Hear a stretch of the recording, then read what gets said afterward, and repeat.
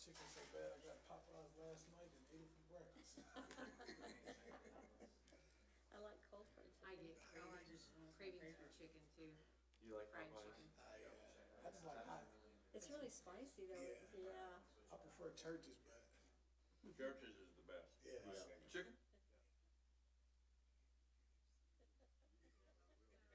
KFC. What about Popeyes?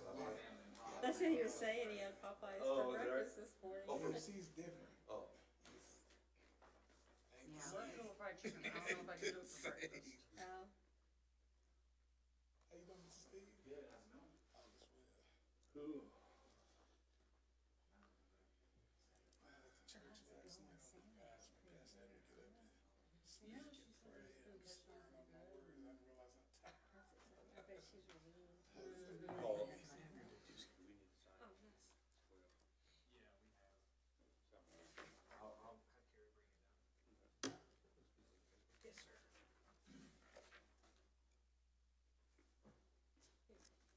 You can have mine.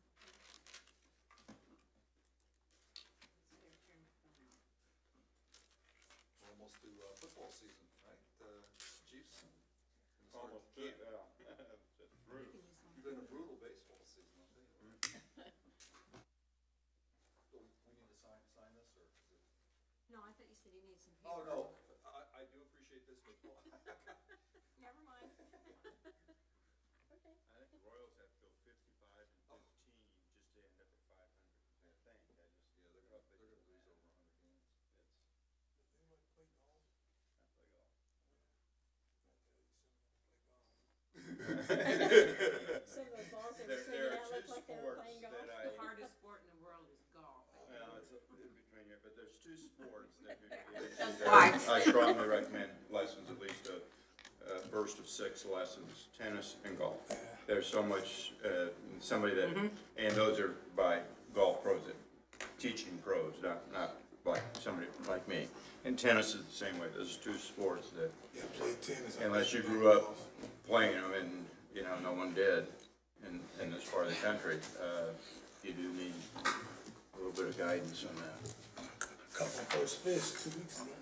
Yeah, I saw. A monster. I can teach you. I do consider myself pretty good fisherman.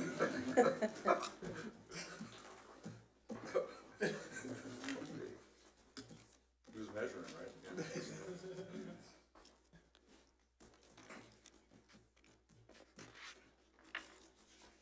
We ready? Is there anyone else coming in, staff right now? No, Taylor's down at LCDC and Tonganoxie. He should be back. Okay. Well, good afternoon. Welcome to the second meeting of budgets for it's July 12th. We've scheduled 1 through 4, then a wrap-up, and unless there's introductory remarks by the city manager, we're on administration, but I'll give to you, Mr. Kramer. I don't have anything. Just as a reminder, wrap up this afternoon. We have reserved tomorrow. We won't need it, but this room is reserved. We make proper public notification, so we don't have to worry about anything related to that. Without further ado, we'll start with last part of the administration, which is information services, and our information services manager, Carol Sheridan. Carol, could you just briefly start? We made a little bit of changes as far as you went from 3 employees to 4 employees. Could you talk about the new employee, where they are and what they're doing? Okay. Yes, we went from 3 employees to 4 employees this year. Amy was over at PD, and the body cameras and the MDTs in the police cars were overwhelming, to say the least, the issues that we have to deal with. So we did get her some help. He started about a week ago, or 2 weeks ago, and he has been doing fantastic. He's from Wisconsin, I think, and he was working at a police department there using the in-car camera systems and stuff, so he's very familiar with a lot of things that we use. They used a different brand of in-car cameras, but the core system, which is net motion, that allows them to communicate with the CAD system, they used up there as well. So it's been very helpful for him to be able to step in, and basically, not a whole lot of training was needed, so that has been going wonderfully, and taken some ease off of Amy for that. So there's a couple of things in my budget that reflect that. My budget actually went down this year, and I wanted to remind you that the reason it went down is because we moved some of the software maintenance that I usually pay for. I will still pay for that. However, it's going to come out of the public safety's budget because of the tax lid, and I'm not gonna pretend to know that. So, so that's the reason we moved some of that over back to the public safety, budgets, and, but I will I'll still. expand on that just briefly, why we do that. The tax lid that the state legislature put in place has certain exemptions, and public safety or law enforcement is one of them. So while we still have about $1 million of tax capacity before we would have to put something in front of the voters, it behooves us to put anything that is public safety related into the public safety budget, in case we ever did run into the part where we have to bump up against a tax lid. Other than that, I increased the office supplies a little bit because we do have more employees now in my division, to cover that, and I increased the non-capital, phone budget. The phones that we have on our desktops, are running about 8 years old. Although we haven't had many problems with them, I would like to start replacing them, because if we ever do, go to a new phone system, these phones are fairly old, and I don't think that they would adapt to any new system that we have, so I'm gonna try to start replacing them as we go along. Other than that, really nothing has changed in the budget. Any questions for Ms. Charity? No. Got a quick question. I know the chief's not here, but you're deeply involved in it. All of our cloud storage on the body cams, and things like that. If this has all evolved quite over the last few years, PDs all across the country. What's best practices being? What's everyone doing? Not Leavenworth. I'm not sharpshooting what we're doing, but you know, what's the world doing? Because it's a huge amount of data. Right. There are some companies or some agencies that are actually very reluctant to go to that because being able to back up that is, it's very expensive. And it takes more and more space, and then it takes more and more space to go up to the cloud. But I mean, I think we've been managing it fairly well. We did have an issue at the beginning of the year with some storage space because the software company had made a tweak in their system which kind of duplicated some videos. So it duplicated the space we needed to back that up. But we've been doing pretty well. Some agencies, they don't really have a good backup system because it is so expensive. And right now, the problem being is that they're coming out with new and new cameras all the time, and they're high quality, and the videos are wonderful, but they take up more and more space. So it's something that we'll have to struggle with as we go forward, but I think in terms of, I think it was the right decision to do as far as getting the body cameras. It's come in, I know, handy in many cases already to be able to have that on file. And I know that for the chief and for Ms. Charity, we're talking about storage. We, last year and a half ago, didn't we buy a couple dozen terabytes, or I mean a huge amount of. We did at the beginning of this year. Yeah. And we have it in one of the supplementals on the budget to purchase 84 terabytes more. And that should, I mean, we're starting to level off now. We've started putting some retention policies in place on far as some of the cases, but then again, we have no control over those cases, and but the amount of terabytes that we bought at the beginning of the year, is that sufficient right now? Or you're already running out? I don't know if chief or.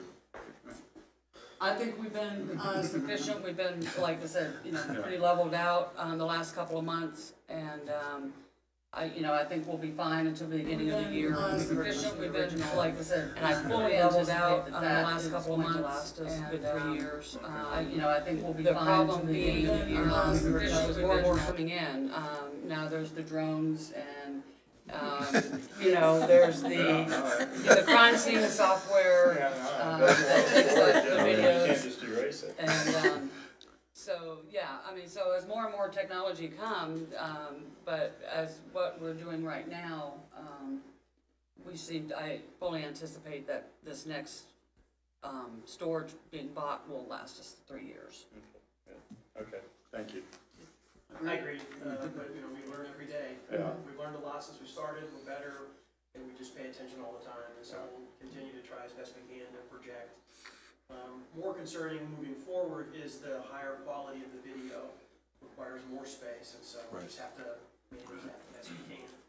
But instrumental in what we do now, the murder trial, it was a critical piece of evidence, absolutely sealed the deal, I think, and so absolutely instrumental in what we do. Yeah, no, I understand. Make sure we have. Okay, any other questions? No. Okay, thank you very much. Next, we're at Parks and Rec. Alright, there's multiple divisions as we move through, so I'll allow Steve to sort of call up his staff as he sees fit as we move through this. I thought it'd be appropriate if I first brought my bodyguard with me. Just kind of an overview real quick before we get into the specific budgets. Kind of want to bring you up to speed on some of the projects we got going on throughout Parks and Rec.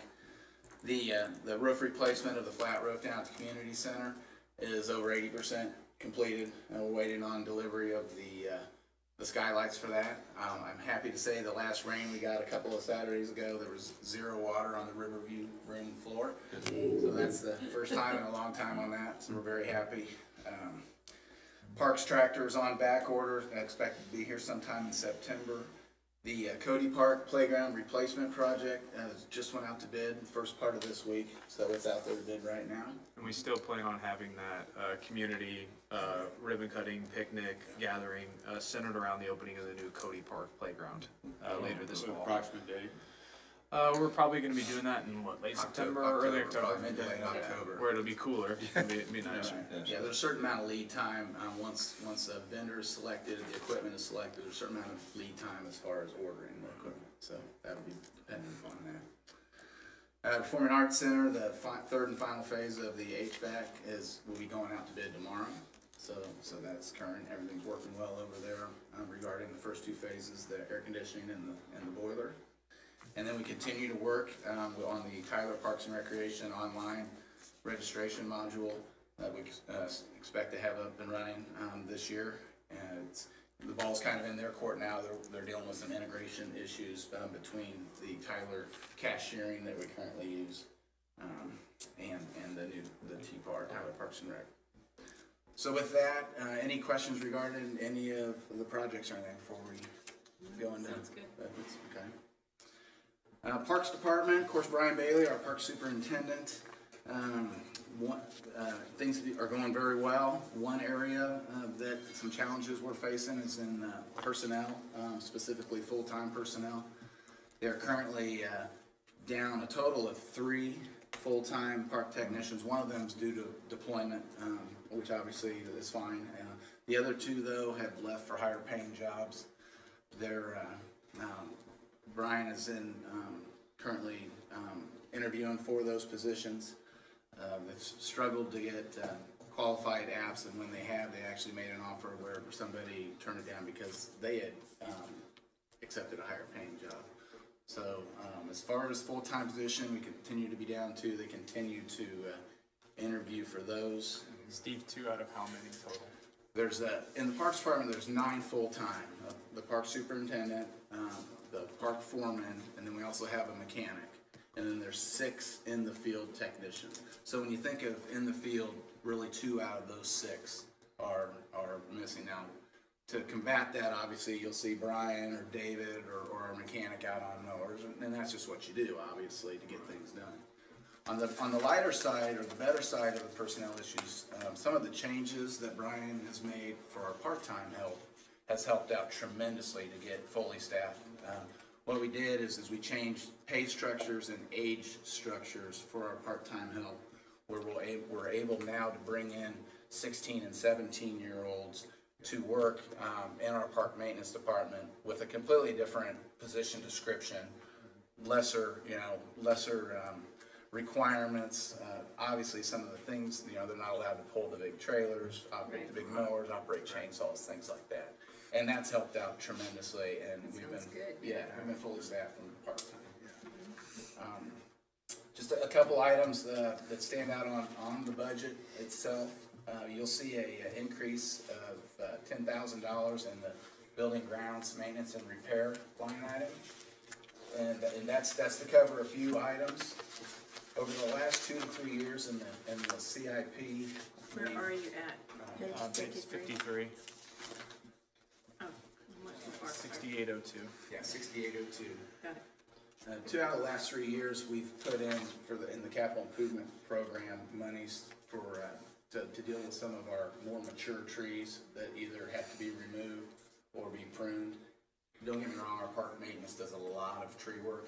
These are trees that either have wires going through them or are right over buildings, other types of things where we don't have the type of equipment really to take care of things like that. Plus our guys aren't line clearance certified, so any tree within 10 feet of any type of line, even a cable line, legally we can't get to it. So so that $10,000 is to help cover some of those costs annually, and then anything beyond that, in the parks, any type of improvements, whether it be the benches, picnic tables, any of our number of restrooms, things like that. We were able to work and get that put into the operating budget, so that's something that can be done annually.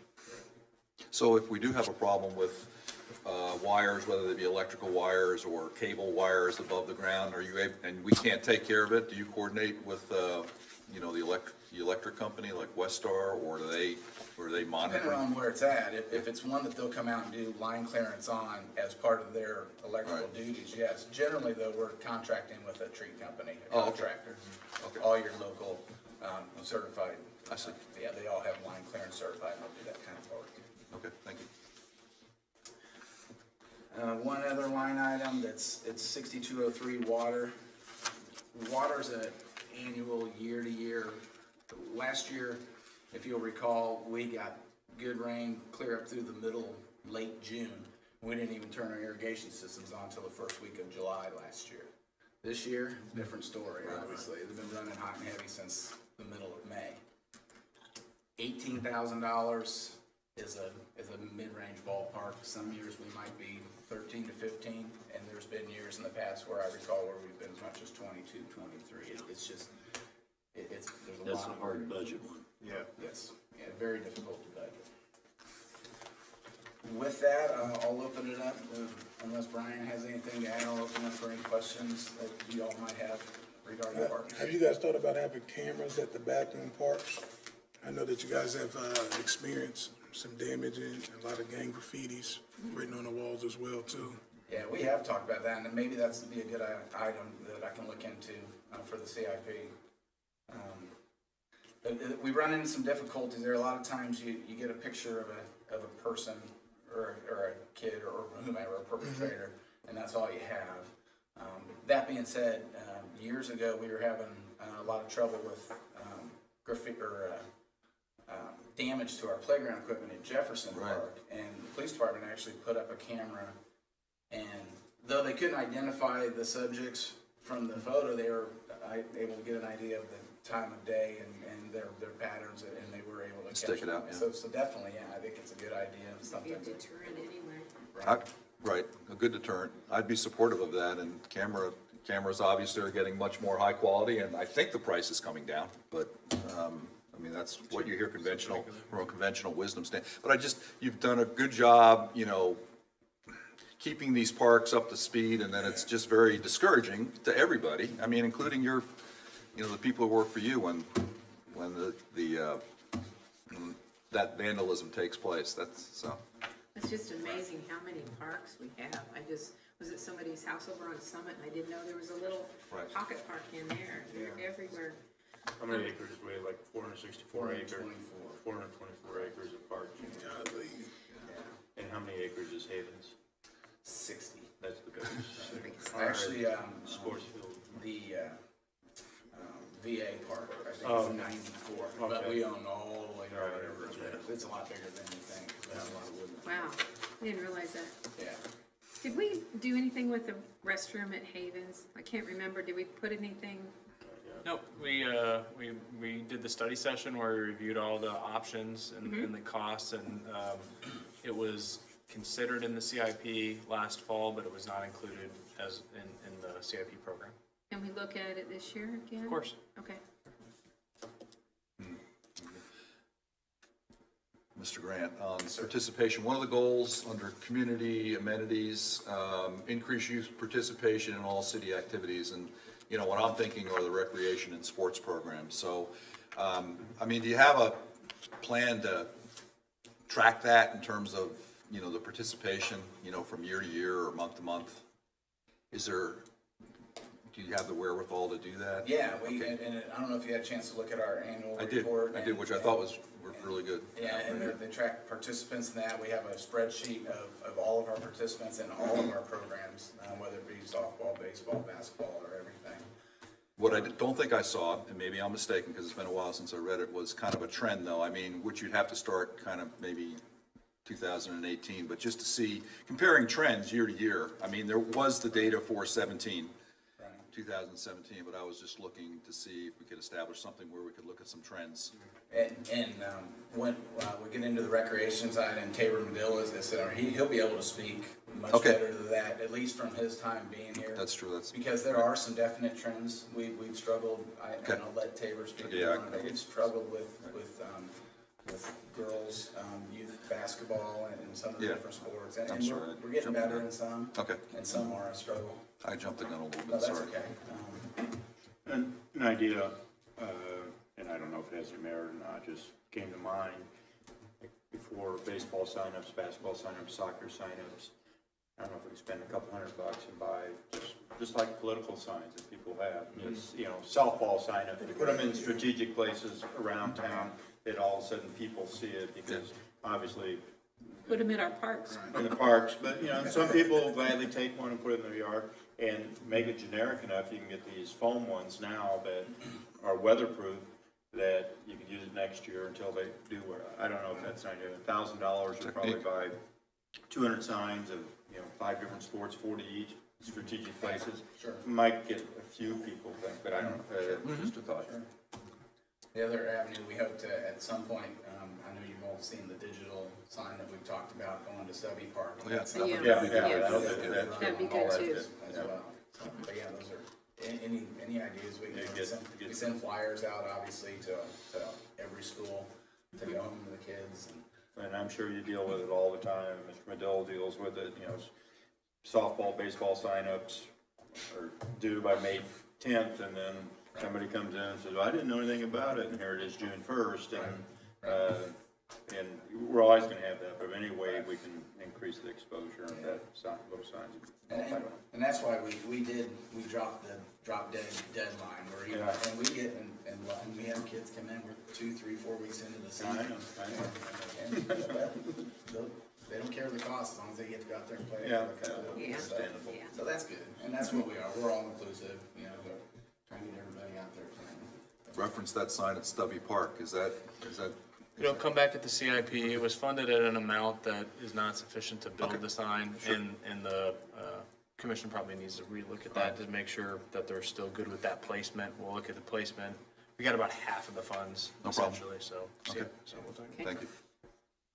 Okay, any Last questions? question. Go ahead. I know it's a major project, we talked about it in the past, the Bob Doherty basketball court. Yes. Any plans on Well, and we had, construction? and Brian, I can let Brian talk more on it, did some work as far as the CIP is concerned on that. Yeah, we filled the cracks as best we could with that. We looked at it, a few different type of systems you could put on the court to help, and we placed that in the CIP last year. So we'll be placing that again in the CIP for this year. There's a couple different systems, and there's quite a bit of difference in cost in Sure. the systems. So we've looked at those a little bit. It is in the CIP for 2019. It is in the plan at about $90,000. Did we not, didn't we replace that court completely about 5 years ago? Or did we just, have we always patched? I think they've always Okay, changed. okay. One I know issue, there's a lot of cracks sometimes. yeah, one issue we see at Doherty Park, and it's really exclusive to Doherty Park in that area, is we have a lot of ground movement. Yeah. And I think there was some underground voids and caves and Caves stuff in and the stuff. past. Wow. So trains going by out here. Yeah, that doesn't help. I recall one day going out yeah. to, A lot of caves.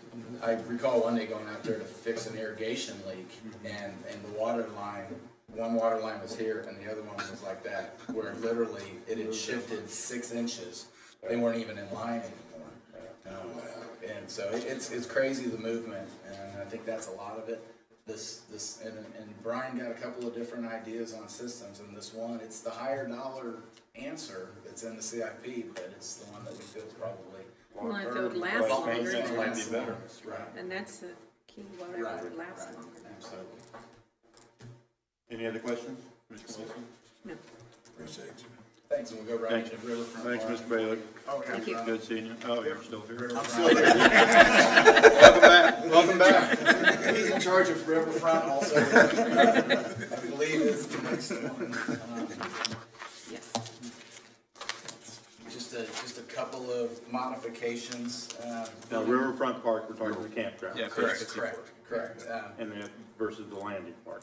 Correct. Yes. Yeah, I know, and it's easy for people to call, I mean, it's on the riverfront, so it's easy to mistake that and call that Riverfront Park, so. Charlie Jordan is our manager, again, down there this summer. He's in his fourth, something like that, and doing a good job. One big improvement that we had down this year is we did put in an automatic gate where it has a code and only the campers get the good. code. That's a And good I think they feel a lot more secure about that. And we were able to do that with our line item, in-house budget line for the non-capital equipment that's in there. And we change the code every week, Every 2 weeks. Every 2 weeks, so campers don't always have the code. It's real easy to do. Operates great, closes right behind. What hours is it closed? It's always, the gate's always closed. Oh, it is. So if I drive down there now, I could not drive through it. Just Unless you have the code. The code. And, it's really cut down on the traffic Good. going down Good. to the campground area. Good. We still have a lot of traffic that comes in that uses the boat ramp and so forth. But as far as going down into the campground, it's helped tremendously. Yeah. Yeah, the campers feel a lot more secure. Yeah. And people just. When did you put that in? We put it in this spring. Well, we paid, it didn't go in until spring. It came out of last year's money. They couldn't get in for a few reasons. That parts were on back order and the ground was too hard for them to dig, but. But we had it going by the time we opened on April 1st. And we continue to do April 1st through October 31st. I'm pretty sure you're all aware, we've tried extended months in the past. We've had a little bit of inquiries every now and then about trying to stay open during the winter. Why don't you stay open during the winter? And just, We tried that, and how many do we get in that month? Yeah. Zero. Zero. Didn't we? Yeah. From November, the month of November. yeah, so. Did the recent rise in the river affect the park at all? No, we keep a close eye on that. We know exactly at what level it comes in. And when it does come in, all it does is come across the lowest part of the roadway there. And that nature of flooding, there's no current. It's not like a flash flood, so it's not like somebody's gonna get washed away. We do, once it's getting close, we have them move out. If they're self-contained in a completely self-contained unit, we welcome them to just pull up into the upper parking lot and they can stay up there. That's But, good. yeah, but we don't want them traveling through water in and out, even though it's not current, so we will move out. But we keep a close eye on that. good. I have right on my desktop, I have a link right to the NOAA, that National Oceanic Good. Atmosphere, whatever. It did, like, you did have to close like 2013, is that our last flood year, 2012, whatever that was? 11 was the bad one. Whatever, Yeah, but we- that did flood out then. Right. It can flood out. Yeah, we went about 7 or 8 years where it flooded out every other year. Yeah. There until about 2000. Yeah. Other than that, operations are going well. We've added a little bit to the budget for buildings, ground maintenance, and repair. And then the just never in there before. A lot of that was coming out of the parks Okay. budget. Other than that, Also the park supplies too, we added in. Why did, just out of curiosity, why did we reduce the budget in 2018 from 2017, now 2019, we're going back to 2017 standard? Why did we, on revenue? I think at the time we did that, it was just based on estimates, and when it came in higher than what we had budgeted, we compensated for it this year just to increase it. And that estimated here for 2018, is that the munis thing again? That way it's. It's Yeah, based on okay, actuals. okay, thank you. and one, the years we have closed down there are obviously a huge variable on that. Yeah. We lose a lot of revenue real quick.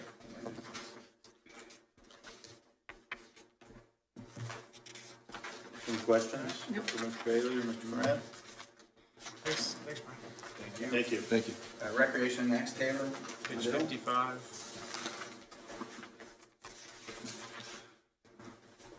Of course, recreation going hot and heavy, it being the middle of summer. We are beginning to finish up our youth leagues, coming to an end. We obviously have had to fight the heat with some of those games where we don't play when the heat index is above 105, is that right? Correct. Yeah. Does it stay that high past 6 o'clock in the last few weeks? We've lost 2 days. 2 days? Because of it, and then made it up later. Yeah. And they will, if it's on the borderline, they will play the later games if it Okay, you comes just down. cancel 6 o'clock game or something Play like at that? 7:30. Yep. We've been very busy out at Sports Field. We've hosted Midwest Sports Production 4 times, 4 different tournaments out there. That worked out well? It's worked out really well. Good. They've even actually started, Tabor's been hounding on them. For a while, they were just using fields 1 and 2 for baseball. We're trying to get the youth out there for the rest of the fields, and we actually got them. Not only did they use all 4 fields in Sports Field this year, they also used the one out there on the corner that we call Sports Field 5. They were able to use that one also. They had 5 fields going for one of their tournaments. Good. So that was great. And then next week, we're hosting the American Legion State Tournament, and that starts on Wednesday. Great. Wednesday through Saturday? I think. Correct. Hopefully not Sunday. Yeah, well, that's rain out there. Right. The other big item in recreation that Tabor has taken on is the concessions. Of course, we did concessions out at Cody and Sportsfield last year.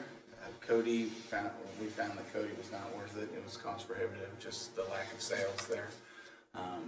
Sportsfield, we're doing that again this year, and then Tabor has also taken over the concessions at the Aquatic Center also. We thought it best to keep that all governed by one in one area. So Tabor's in charge of all of that. Is anybody doing concessions at Cody? No, sir. Yeah, we've done away with it. There just wasn't anything there that we hoped. And y'all wouldn't be interested in taking it on contract? I doubt it, just because that's the first thing they would probably ask is how profitable is it? Yeah. You know? And we usually don't start until after people have eaten dinner, Yeah. so. Yeah, it's all the adult leagues Yeah. out there. I know my predecessor pushed for selling beer out there, and I think if we ever sold beer out there, which I don't know that we want to do that, but that would be the money maker. Yeah. Does the American Legion State Tournament, does that require a fee to get in? Or can like a Not to Leavenworth? us. Not to Leavenworth citizens? Correct. Okay. Where we charge MSP per game, per field, we don't get any of the fees, the entrance fee to come into to the fields.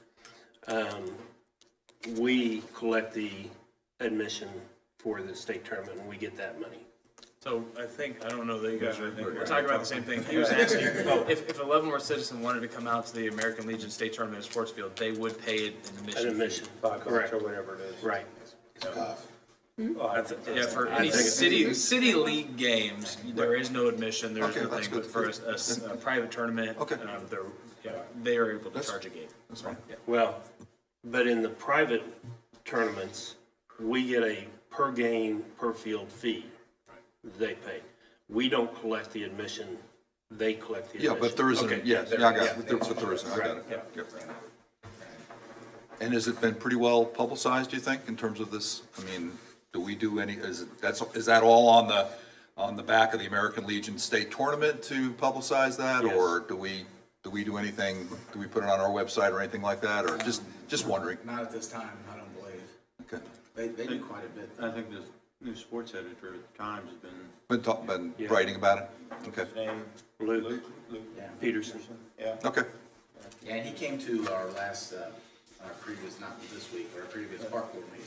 Yeah, he's good. So that was good. Good, He's good, good. yeah. It seems like, it seems real interested in I it. would, if I were you, your park board, but invite him to every one of them. Yeah, I absolutely. think it's very important. Absolutely. okay.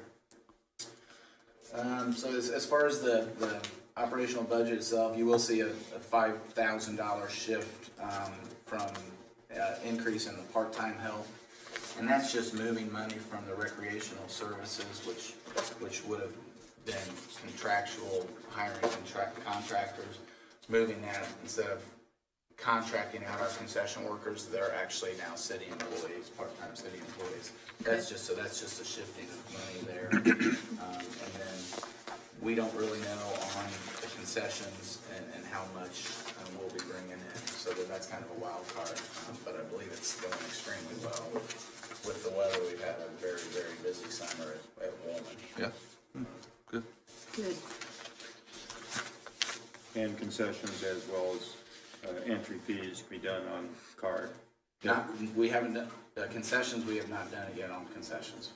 Okay. Yeah, we discussed that and the newness of it, to this point, we're getting comfortable with the concession operation, but we talked about maybe going there Has next there year. been much of a problem? Did some parents come in and say, I don't have any cash, I've got my card on concessions? Oh, are you asking, have they? Yeah, and you know, what became a problem, I know, with entry fees on, you know, a mother or father come with 2 or 3 kids and of all their stuff, and say, it's $18, here's my card, sorry, we can't take it, and that was frustrating, but concessions you haven't heard, Haven't.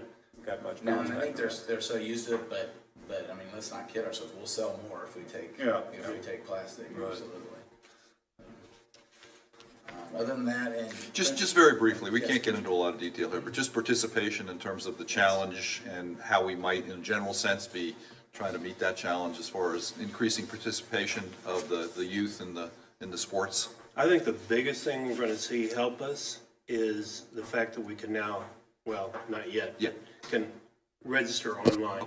I think that's gonna be a huge help. Okay, The challenge is, this day and age, the competition, the competitive teams that yeah, travel. traveling teams, yeah. And, I mean, what they pay to travel is pretty astronomical, but, that's taken away from our recreational programs. But the flip side of that is if we didn't have those traveling teams, we wouldn't be getting MSP to come in on weekends. So, I mean, it counterbalances. The same number of kids are participating in sports. It's just where they're going. Are they going recreational or are they going competitive? So, What's the age limit? I mean, is it like 12 or 13 when they're transitioning maybe from recreational youth sports to 6 years old? Oh, 6. Come Yeah. on. Yeah. It's crazy. Yeah. But, you know, obviously, Commissioner Griswold and I are the same age, Yeah. Mr. Bowder, they didn't have women's sports back then. Or, No, we didn't. But you'd play baseball in town till, Yeah, yeah. you know, there wasn't a high school team, so you'd play during the summer through your Yeah. senior year in high school.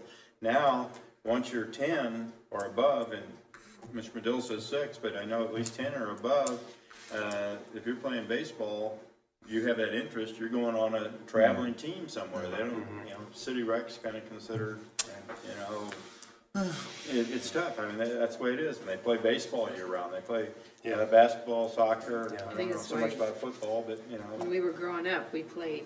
I mean, even though we couldn't play on school teams, we played in Right. state rec. All the time. I played basketball my whole Yeah. life. Yeah, Growing up. it's the terminology is a feeder system, so that you're in the same system all the way through, and I think the new basketball coach at Leavenworth High School is gonna work with Steve, but he's interested in the same thing, so you start learning the offense, the players, the system, at 6, 7, 8 years old all the way through, and I don't necessarily think that's a bad thing. No. You know, if we account for it and stuff like that, and we still have the recreational opportunities for maybe some, but I think it's going to become even more so with how it's going. Yeah, I think the flip side of that is the kids can get burnt out, right? Absolutely. Starting at 6 or 7. Yes, And you're already seeing that. Absolutely. Yeah, you've seen that. You know, the number of kids that are gonna be in the NBA, Major League Baseball, Major League Soccer, is like 1 or 2 per generation, as we know. And Well, except for my coming son, up. of course, You got he'll Wayne be. Simmons. Except for yours, of course. Except for But, yours, you know, yes. you got the Wayne Simmons and someone else from 20, 30 years ago. It doesn't happen that often. Mr. Medill, how about attracting coaches? Is that still a challenge? Actually, we did really well, and I was really excited about the coaches we had in both basketball and baseball, softball this summer. I hardly heard any complaints from umpires or referees, and that's a huge thing. That's the big thing. And the fact that we didn't means that they're relating pretty well with the kids. Good. And if you relate well with the kids are going to come back next year. And that's been a problem that we've encountered. Good. But I would like to interject a couple of things, and that is that the girls' numbers increased dramatically this year. Okay. In both basketball and summer softball. The one problem we did have is because, which is a good thing, okay, so don't misunderstand what I'm saying here. The fact that we don't have a drop-dead deadline, had we have had that, we could have had more teams, because I like to keep the number of teams, or players on a team, around 12. This year, we ended up having like 15 on 2 different leagues where I could have gone and had additional teams, which is more playing time, but it was interesting in the 11 to 14 age group this year, we actually had more girls than we did boys playing this summer. Okay. So, and then I also want to express my appreciation to 2 people specifically, well, families, 2 families.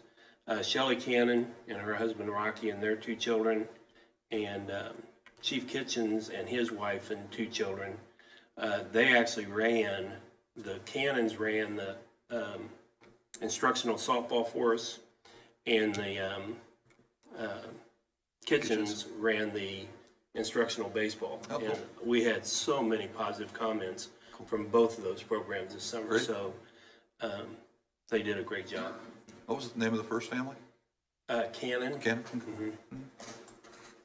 Shelley's on our Park and Community Activities Advisory Board. Okay, that's great. Great. We get a lot of questions about the instructional league, because it's what you used to think of as T-ball. Oh, okay. People call it basket T-ball, and at first they're like, well, I just want my kid to play T-ball, but they get so much more out of this, where, you know, they're not just hitting the ball off of the tee and playing towards third base and everybody's laughing. They're actually learning how to play the game, where you go. You don't use the tees anymore, do you? Or Yes, we do. you still use the tee? Okay. Pigtailing on something the mayor said about not being able to play, I think you said golf and tennis without practicing or lessons. You can't, but Well, you can't. Right. I mean, those are the 2 that sports are needed. That's something that just drives me crazy in America, is that you say, I'm going to sign up and I'm going to play baseball, or I'm going to sign up play basketball, and you're supposed to be playing the game the first day you step out Yeah, there. and you don't know how to play. And Yeah. we get them to the next level, and they don't have a clue where they're going. And it was really fun to watch the progression that the Kitchens and the Cannons both used in it, because they did nothing but drills for the first 2 weeks. And then the third week, it's 4 weeks. The third week, they started a little introduction of, okay, now we're going to run the bases, or now we're going to do this. And by the 4th week, the kids actually knew where first base was. They didn't hit the ball and run to third base, you know. So that's why we went away from T-ball, was philosophically trying to get them to understand where first base is. I mean, literally.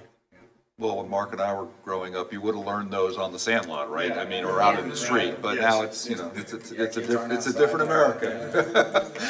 But I have one last question in terms of how did the tennis tournament go? Very good. Very good. And we had good numbers. And now we've got the Labor Day tournament coming up, which is, the first tournament was live-in or Residents and, yeah. live and work in Leavenworth. The Labor Day is open to everybody. Everybody, So, yeah. And we always get, there's some ringers that come in from Right. out of town, usually win it, but Right. they may have a connection to Yeah. Leavenworth, but they are ringers from out of town. There's some high-quality tennis. yeah. Yep. Well, esports, I don't know if you're familiar with esports, but esports is the biggest growing sport Video in games. America, and St. Mary College just They're considering bringing esports in as a varsity sport Video at St. Mary College. Video Yeah. gaming? Yes. Oh my God. Yeah. They don't do it now. Yeah.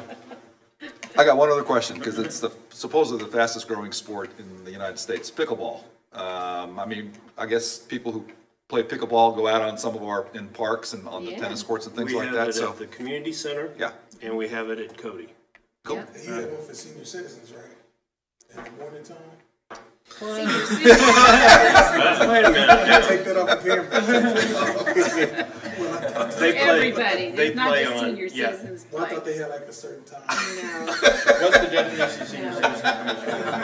Anybody over 32? 31 years old, yeah. we also play at Fort Leavenworth with some of the soldiers up there too, Yeah. so we play all ages. It's not just, Nothing else. not the senior There was a girl citizens. playing in there with Colonel Black was showing how to play the other day, and I'll bet she was 10.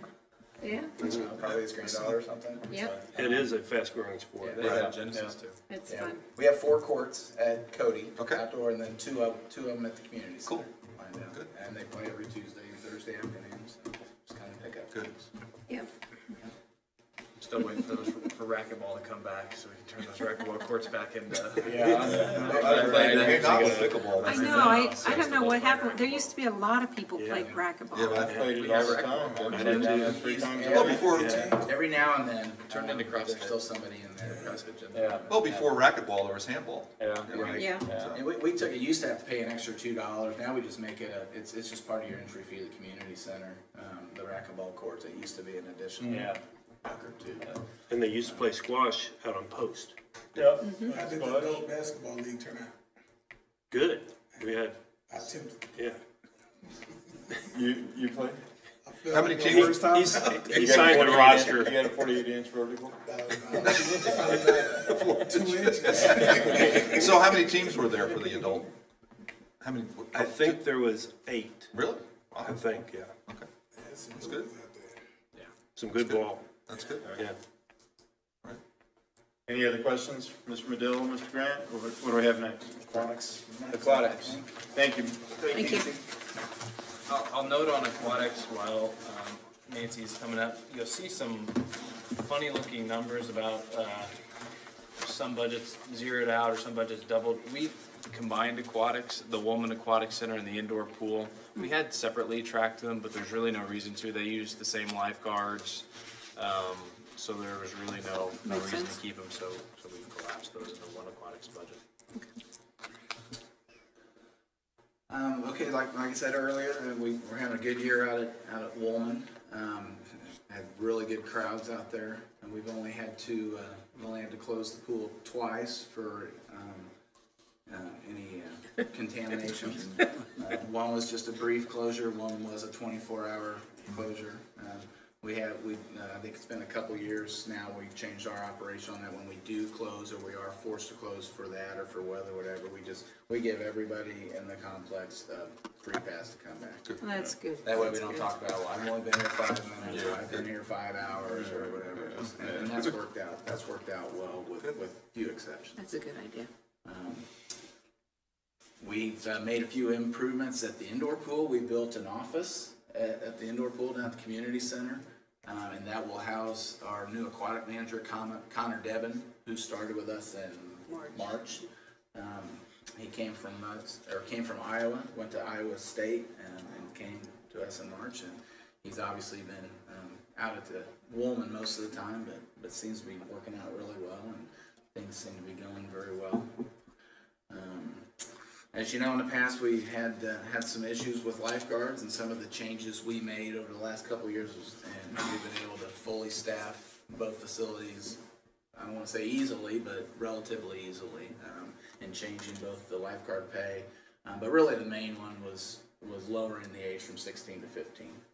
Most of the surrounding areas allow 15-year-old guards, and we would actually train them and run them through our training courses at 15, and then they'd go work somewhere else because they couldn't work for us yet. So, as a father who has a 15-year-old that's a lifeguard, it's a great thing. It's her first job, so that's helped out tremendously. And then I think we bumped up the pay for all those last year a little bit too, to be more competitive. We pay the same $8.25, and that's the same as Lansing.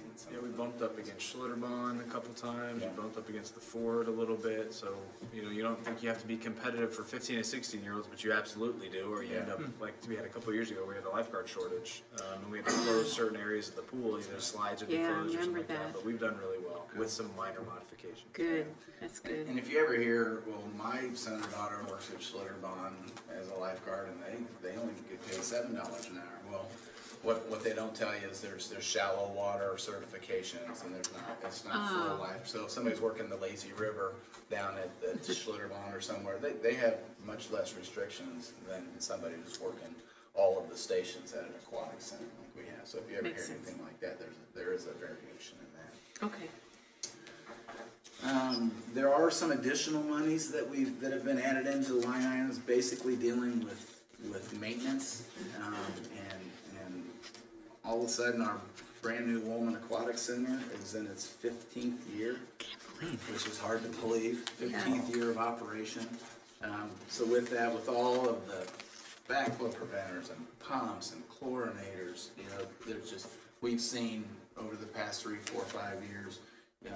Something goes out here, something goes out there, and we haven't necessarily budgeted for that in the past, just because it's been a new facility. So we've added some into that, as well as the monies that it costs for the licensed person, whether it be a licensed plumber or whomever, to put it in.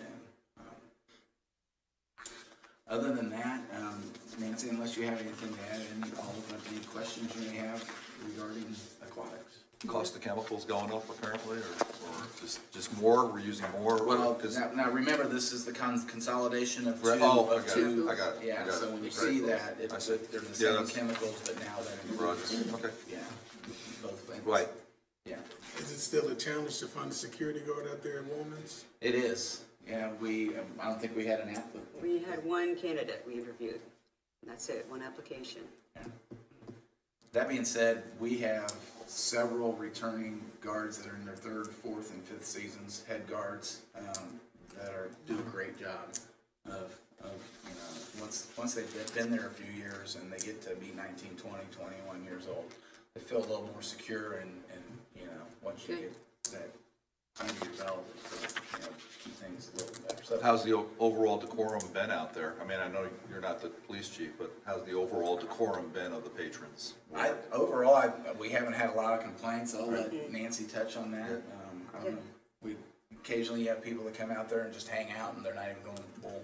Yeah, I think we haven't called the police nearly as much as last year. And I think one of the changes, and one of the things that's different, as Steve was just talking about, we have returning staff. They have an incentive to want to come back, so they come back to their good summer job now. The head guards and assistant manager are taking more of that role of walking around the facility and kind of keeping an eye, a lookout for those kind of trouble areas that we would have had our security guard take a look, watch for. So I think that's really helped us a lot. Okay. Yeah. Okay. Thank you. I think one thing Nancy and I have talked about looking at in the CIP is some additional cameras. When the aquatic center was first constructed, there's a security system out there that consists of 5. Is that right? 5 cameras. 5 cameras, and they're designed for security, basically of the building and at night and of the structure itself. Right. Okay. And not so much as to the goings on throughout the day.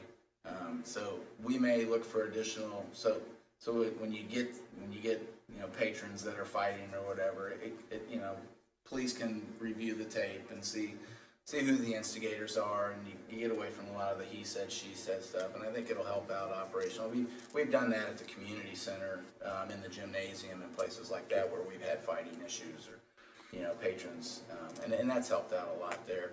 There's also, there's theft that occurs, which occurs everywhere, and doesn't mean you'll catch something like that on tape, but just, you can review things like that. So that's something that you might see, also as well, comes the IB time. I think it would benefit all the patrons that go there.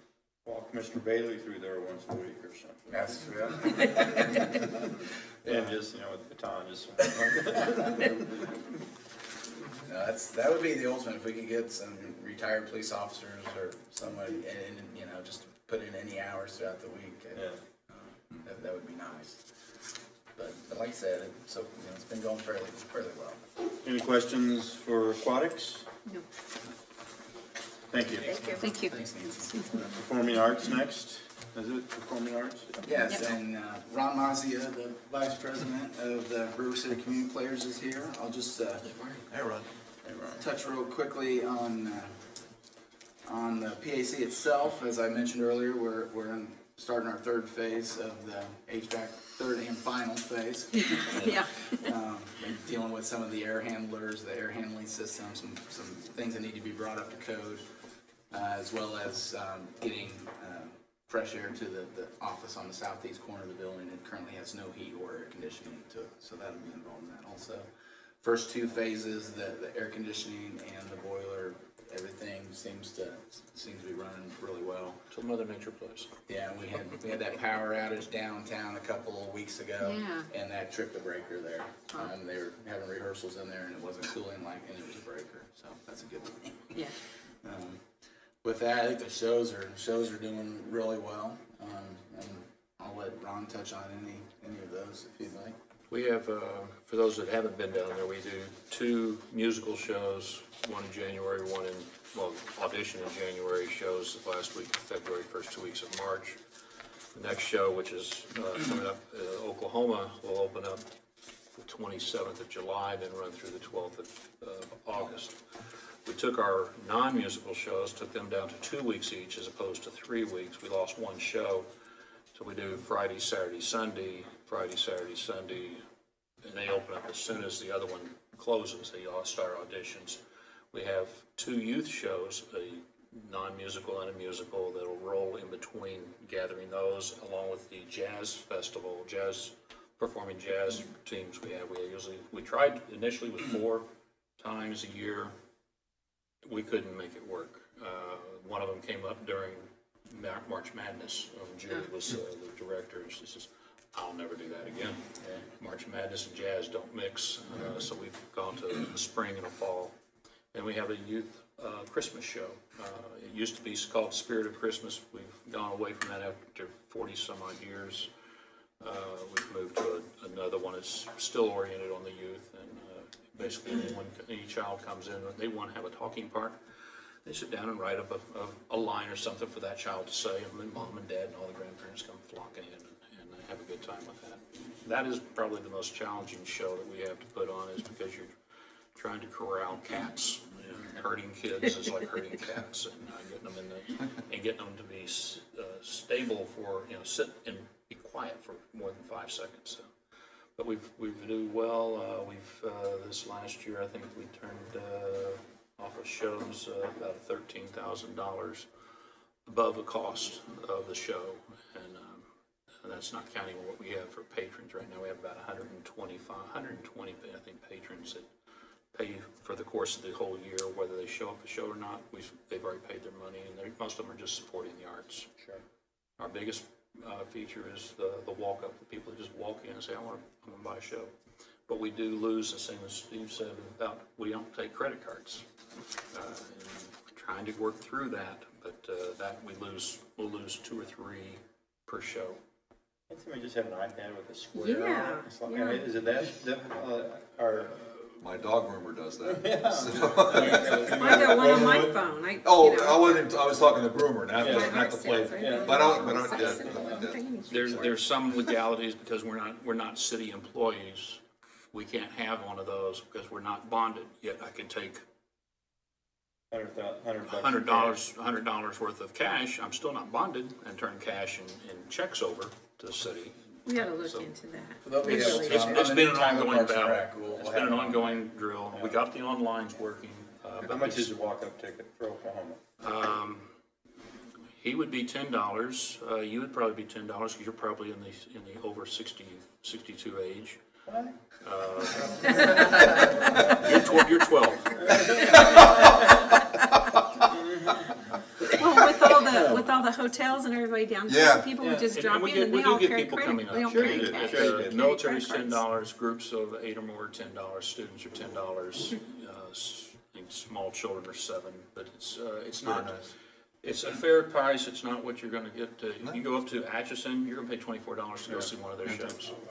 The quality of your shows is really super. Yeah, good. Really Yeah. good, yeah. So how do you get the word out? I mean, We have people sign up on a registered email list with us that we do not share with anyone, and they feel comfortable with that. We send it out as courtesy copy emails, so they never know who's sending the email other than RCCP.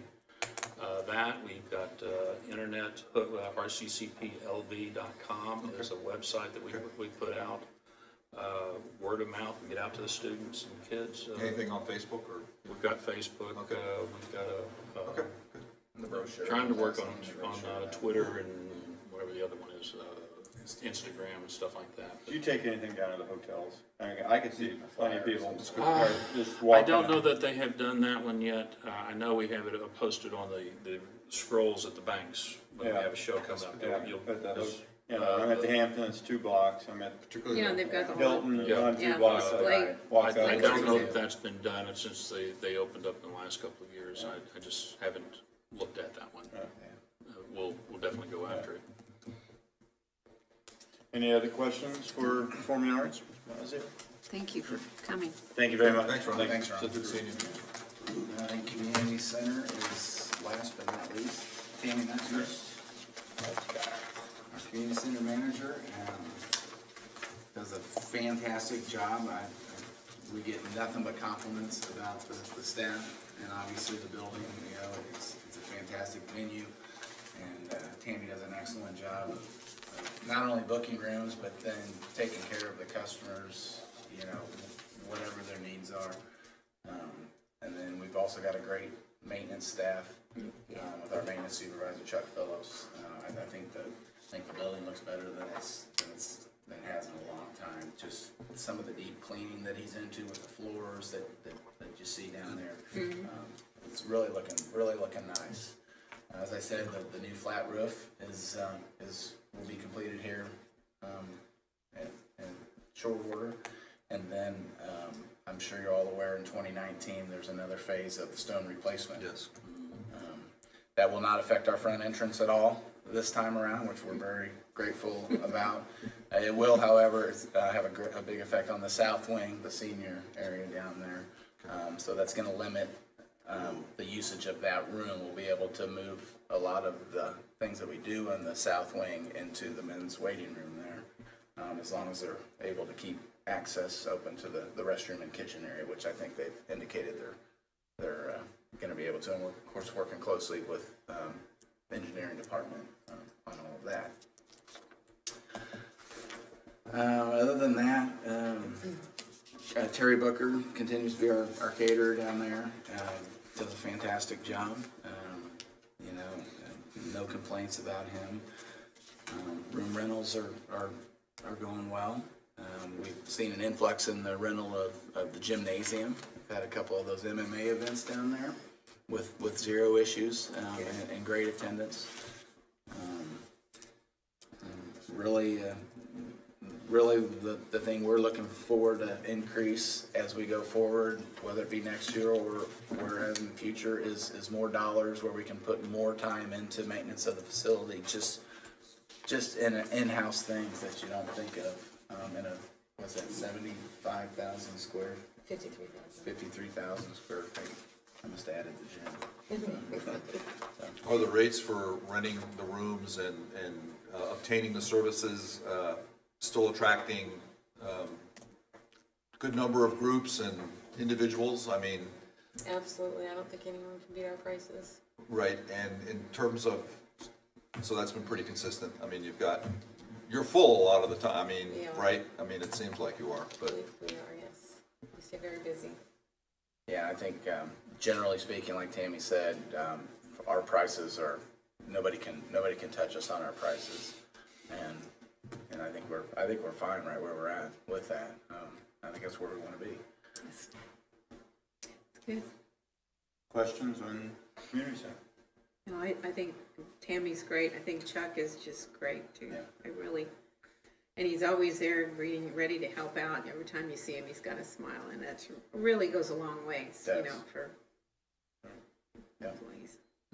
Yeah, doing a great job, so. Thank you. thank you. We'll see you Thank Tuesday you. morning.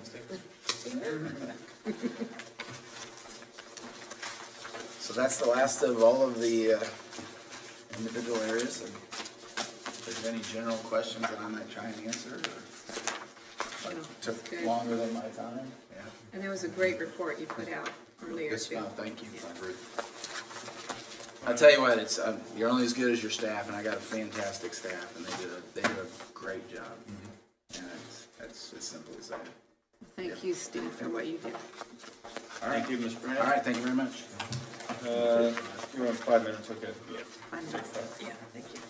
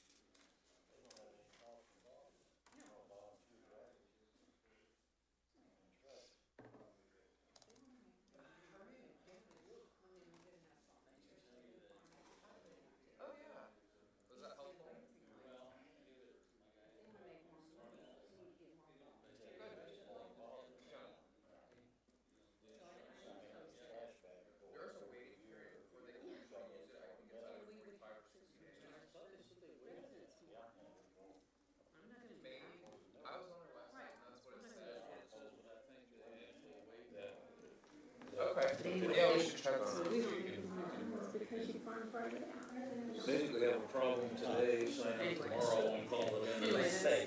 That's why I got a problem dating today, kind of We're back? That would be ideal.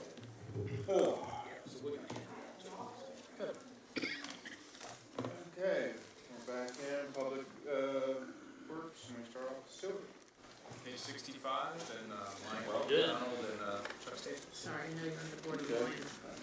Just, we're gonna cover a lot of territory with Public Works, and it has been a pretty spectacular year with some of the projects that we finished and passing of the stormwater rate. So we're looking forward to next year being just as fun and exciting and productive. So with wastewater, Chuck has been working really hard to keep our employment steady out there and avoid surprises at the plant. We've spent money on some major repairs over the years, and try as we might, we can't find any like gigantic project to build out there at this point, so we're sticking in major maintenance mode. There's really very little change. We have the new flush truck has arrived to, it's a whole different world, I guess, from talking to Chuck, from what we've been using. And we'll keep meeting our target goals for the EPA on the amount of TVing that we do and the amount of cleaning. In addition to that, we're inspecting all new subdivisions, and we check on a root control project, make sure the roots were dead that we dealt with the year before are actually dead a year. That's part of their warranty. I don't know that there's anything spectacular. We do still have the stormwater budget. It shows up in the wastewater, assuming at some point if we get some revenue in, we'll deal with it through the normal course of affairs. But right now, we'll see how it goes with business as it was this year for next year. Chuck, how many people do you have down there? Right now, we have a total of 15, and I just hired one this week, so it starts July 26th, so we'll be fully staffed then. Good. Good, you have 16 slots there. 16, yeah, slots. And on weekends and evenings, it's not staffed 24/7, on call. No, three person on call crew after 4 o'clock on weekends and holidays. Okay, Yeah. so their requirements then, if they're on call, they just have to stay within their. Well, we have pager phones that get called in, they have a 40-minute response time. 40, okay. Yeah. And then citizens can call the regular treatment plant number, and it goes to a answering service that operates the paging to keep track of what time the calls came in, that sort of thing. Okay. Any other questions? No. Okay. That's it. Okay. Thanks. Enjoy your time. I would like to say that we always have 100% participation. Yeah, I got a question for Chuck though. What's the nickname on that truck? The Beast or I what? haven't got one yet, I got it came from Hawaii. I'm running it, so we think it's something that long time. Yeah, it's quite a vehicle. I'll grab a strawberry on the way out. Well, then the next one would be streets, and streets starts on page 72. Curtis Marks is here, and he also covers a lot of territory. Welcome, Mr. Moran. Thank you, sir. And Pretty good, how are you? so Curtis and his hardworking staff, in a broad sense, it's streets. He operates oversees the stormwater crew that's funded from wastewater. The refuse is under Curtis, as well as the central garage and general building upkeep and operations at the service center. Although the Parks Department does take care of the grounds, the building itself comes under Curtis. Kind of some key things that we've done last year, I think you'll see in the budget, is we've added asphalt, increased the asphalt budget for their work with an increased focus on preventative maintenance between crack seal, pothole patching and such. We've been able to demonstrate to the city manager that if you give us asphalt to patch stuff with, we're going to use it. And so so it's made it in the budget. We greatly appreciate that recommendation. Staffing has been relatively stable for a change, and we do have some veterans and quite a few new people, which is good to get new folks to ask questions. So if you can't explain it to them, maybe you ought to think about what it is that you're doing. So that's worked well. I don't know there's any highlights of they learned to scramble in front of us in engineering. We dream up new things for them to do. They needed to patch potholes and crack seal in front of the granite seal operation. That was a scheduling maze. And then we said, oh, and by the way, we're in charge of watering the grass down there on 3 Mile Creek. And seeded too, because that for some reason the seeding wasn't in the contract, so they got to get out there over the edge do the seeding, and they watered every day. It might fall down. And No, we had harnesses and rope. We were ready for the task. Oh, you really were harnessed. We really did. Yeah. I'm sure the Heights, I did. And another fun, new, and exciting thing they do is with the hard stormwater facilities that we've constructed over the last few years, the domes for the decreased release rate into the storm sewer system, they tend to get some leaves and debris in them. Some more than others. We're learning as we go, but the stormwater crew has learned that they get to go to these places and clean the crud out of the inlets, particularly up on like Ottawa and off of Cape Cod, or that do that. Hindsight's a pretty useful tool. They work fine, but you gotta keep it clean. A good example of that is the new parking lot downtown. There's a drainage structure in there, and they're bio-friendly and all that kind of stuff, but they do require a lot of maintenance. So as we go to these and upgrade our storm water runoff in quantity and quality, it does require more maintenance to keep those systems up and running and functioning properly. It's not rocket science, but it is time that they spend. But under Curtis, like I said, the streets is doing a lot of focused work, working on their own set of projects as well as under direction from engineering to coordinate with our projects. Done a fine job this year. I just want to commend you on those potholes. I will recognize Becky Beavers here as well. She's performing the streets. She's in charge of specifically for potholes. And it was a particularly tough season, right, this year because of the variations in temperature from day to day, if not week to week. You have to catch it when you can, yes.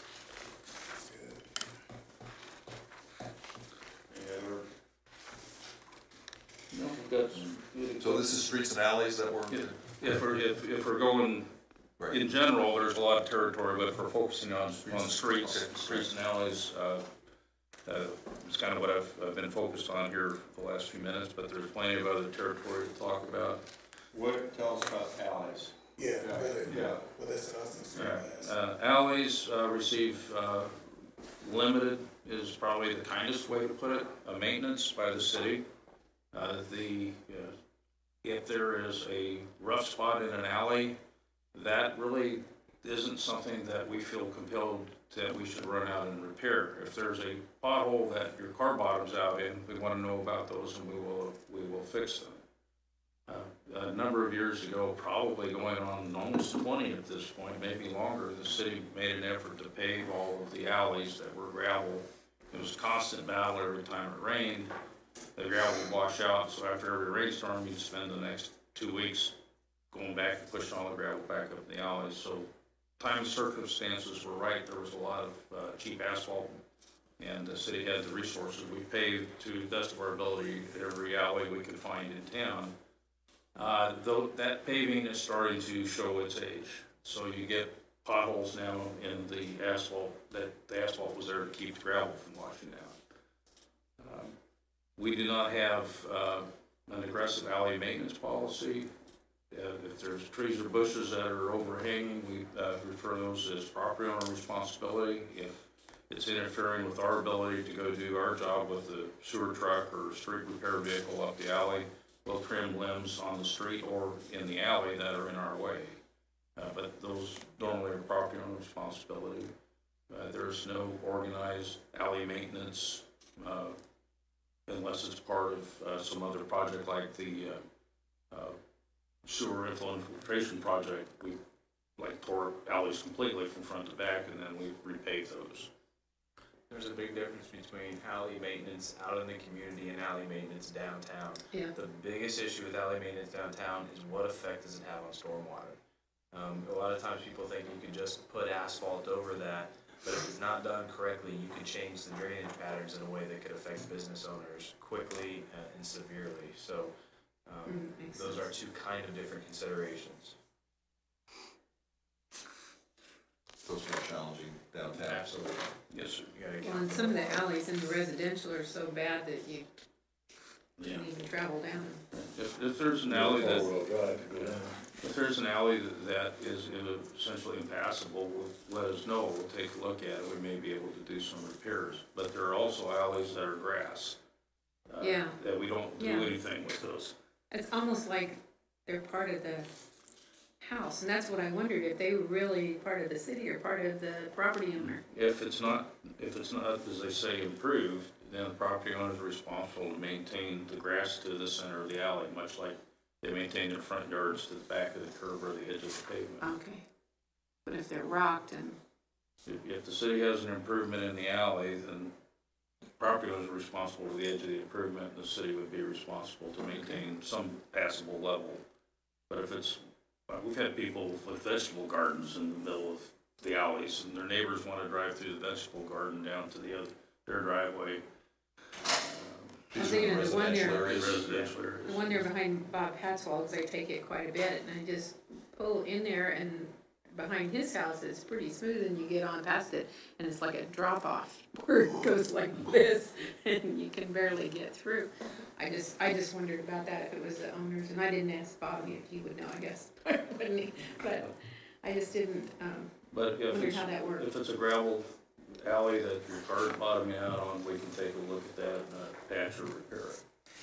I mean, from the downtown, if there's really a problem, the city will get a call, right, from maybe some of the store owners, or not? Typically, you'll get a call from, Yeah. right, from the businesses downtown, because we told them we won't do anything. And then there's usually a reason for that, as city manager said, you're changing the drainage, or it is, we patched it and that's as good as it's gonna get, that type of a deal. We don't mill and overlay them and make them all shiny nice. The other thing we don't do that causes a lot of public out sometimes is we don't remove snow from alleys. And so sometimes downtown, especially with lofts, if your entrance is off an alley, then you can, but there's really no conceivable way to effectively move snow out of a lot of those alleys. That's correct. There's nowhere to put it. Any other questions, comments? Traffic control, Curtis? There's about 50 signalized intersections in Leavenworth. How many school crossings? About 10 or 12 that are maintained by our traffic control department of one. He gets a helper from time to time from either other employees or occasionally inmate worker. But it's pretty busy. It's a pretty technical field anymore. I think he's busy all the time. And then there's we did this big initiative on upgrading stop signs, kind of working through our GIS. And that was really interesting. You do all this work, getting all this information, and you actually get to kind of use it for something to target your effort. It was fairly rewarding to see that happen. There's money for additional street name signs. We've talked about how we can best implement kind of a standardized street sign program. Either buy them pre-made or if we're going to make them ourselves. But we're leaning toward ordering them pre-made just because of the people, the time it takes to make them. I neglected to mention that in my budget wrap-up, our budget preview the other night. We did the 10,000 for court authorized wide abatement, we did 10,000 for park amenities, and we also added $10,000 extra for new signs. I know that was a discussion that the commission had during goal setting, and I've talked to individual commissioners about. And the value of adding that is we probably do need to order them pre-made because our one-person sign shop also makes signs too. So installation, maybe we can pull some people in some other winter months or something like that to install. We've added $10,000 for signs. Looking for street signs and things? Yeah. Yeah. So we'll kind of bring back what we believe would be an appropriate size and color and text font, and make sure we're all in line with that, and send it to the city manager for distribution.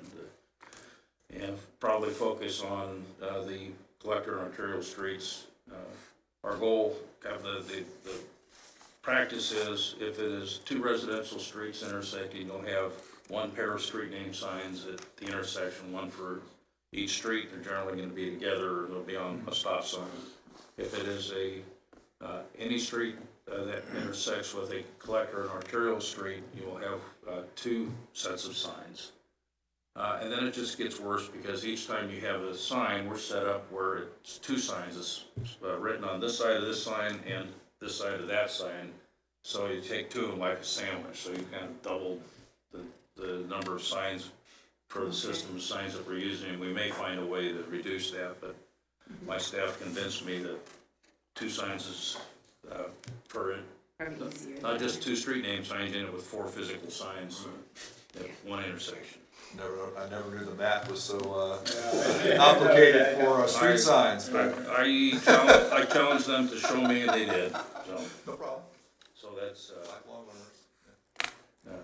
That's the direction that we're headed, and we have tried to get our traffic tech took into a meeting at Mid-America Regional Council of kind of discussion of traffic control issues, really signalization. A lot of it is way beyond what we do, but the key part was they all suffer with the same types of problems that we have, and he was able to do some networking with people to get advice on the types of problems that we have without having to reinvent the wheel. Just remind me, I know we changed this a few years ago, at what times does 4th and 7th Street go flashing north and south? I honestly don't recall. At night? Yes. Yeah. 9 till what? 6 a.m.? 7. 7, 9 to 7, okay. Okay. Yeah, the Fourth and Spruce is a little different. No, I don't think we do 4th and Spruce. I think we just do 4th from downtown, from Cherokee through Shawnee, I believe. Yeah, Fourth and Spruce flashes also, but I think it goes back to operations an hour earlier. I think if downtown's back in red, yellow, green at 7, I think Fourth and Spruce is at 6. Okay. And 7th is at 9 to 6, 9 to 7. 7. I think it might be 10 to 7. It's 10. It's 10. Yeah. 5th and Spruce also flashes. Yeah, 5th. Okay, 5th and Spruce, Yes. Okay, thank you. Any other questions? Streets? Oh, still storm sewers, but maybe they're on signs or traffic. Signs. Okay. Storm sewer? Storm sewer is funded from the wastewater budget, but it's operationally under Curtis, and they effectively work for Becky Beaver, she's the foreman out there. They're similar to a lot of work that the regular street crews do, but it's a crew of 2 people and some equipment that is theirs. They focus on stormwater, minor repairs, so occasionally rebuild inlets and things. They go around after the rain. It's on page 69, in case you're confused. Oh, yeah. 77 is the new stormwater utility. Oh, okay. 69 is storm sewer. Right. But their goal is minor maintenance, remove debris from inlets, check for obstructions that you can't see from the roadway. We have known problem areas. They go inspect that for debris that's floated in or been tossed in, either accidentally or on purpose. Sometimes residents don't like the kids' toys falling down into the inlets, so they'll put little barricades in front of the inlets so the baseballs and tennis balls don't go down in them, which is fine until it rains. And it rains hard enough, fast enough that there's no getting out there and opening the inlet, especially if you're out of town when it happens. So we try to let folks know that it's not appropriate. And after they've seen a couple rainstorms, I think they understand. You know, sometimes they're doing work on roads, they put these, not sandbags, but socks and that's to prevent all the dust and concrete from going down. Or? Yes, that's, they're called gutter buddies or straw wattles or that sort of thing. And that's the requirement of the contractors to prevent the dirt and debris from entering the stormwater system. And that's been a requirement for many, many years that we've enforced sporadically, although we have been enforcing very aggressively the last 2 to 3 years. And brings us in line with all the other communities in the greater Kansas City area. Well, and it looks like it might be a little safer too. I noticed that at Eagles Park, where that square thing is there in the storm sewer where it goes down, it's the bags.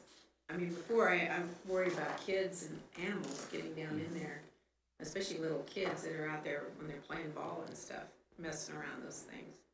And I wondered if there's any way you could, I don't suppose you could, because you know, you're trying to wash things away, but if you could put a wire screen around there, but that would defeat the purpose, wouldn't it? Right, that's the trade-off is if it's small enough to catch the ball, it's small enough to catch the leaves and the limbs and the This looks like it's large enough to catch a kid. Was my concern. Yeah, it's, fortunately, we haven't had that happen, but they are big openings. Yes, they are. And there are a lot of kids that play there, especially now that that field is fixed up, right up the hill. Well, we can look. I can do some research and see if there's anything available. Yeah, that's. Well, it does, but still, I mean, you know, kids, I mean, there's kids all over the place out there. There's gonna be kids. Yeah. But if you get in there, it might be difficult to get out. Well, yeah. Yep. I do have a question about, I don't know if it's storm sewers, but last week when the river was so high, we had the water come up right on the bridge roll in the vicinity of 3 Mile Creek Walk. It was close. So does some permanent damage happen when that happens as far as the water, or was this the walkway under the railroad track? Yeah, that was designed with every expectation that that would happen, and that's Parks Department's to open and close, but they clean it off, and it's been there for since the early '90s, and there's no. It's been inspected with our bridge inspection program every 2 years. There's never been a problem. Okay. Any other questions? Move to garage, or we could hit 77, which is this new stormwater fee. There's a budget number on there, but we haven't done anything yet. We don't have any experience on that, so it's just shows as a budget. Page 77. So the full time on that is a portion of the GIS. We're adding a GIS person who will do all of the stormwater fee, and we shared that cost. That's not the full cost of, but it's about 75%. We share that with the engineering budget. And then again, this fall, as we've said, we'll be showing the commission our plan. We'll start getting funds at the beginning of the year. So the first projects you won't see on that are till spring. But we'll be sharing that this fall with the commission as we move forward.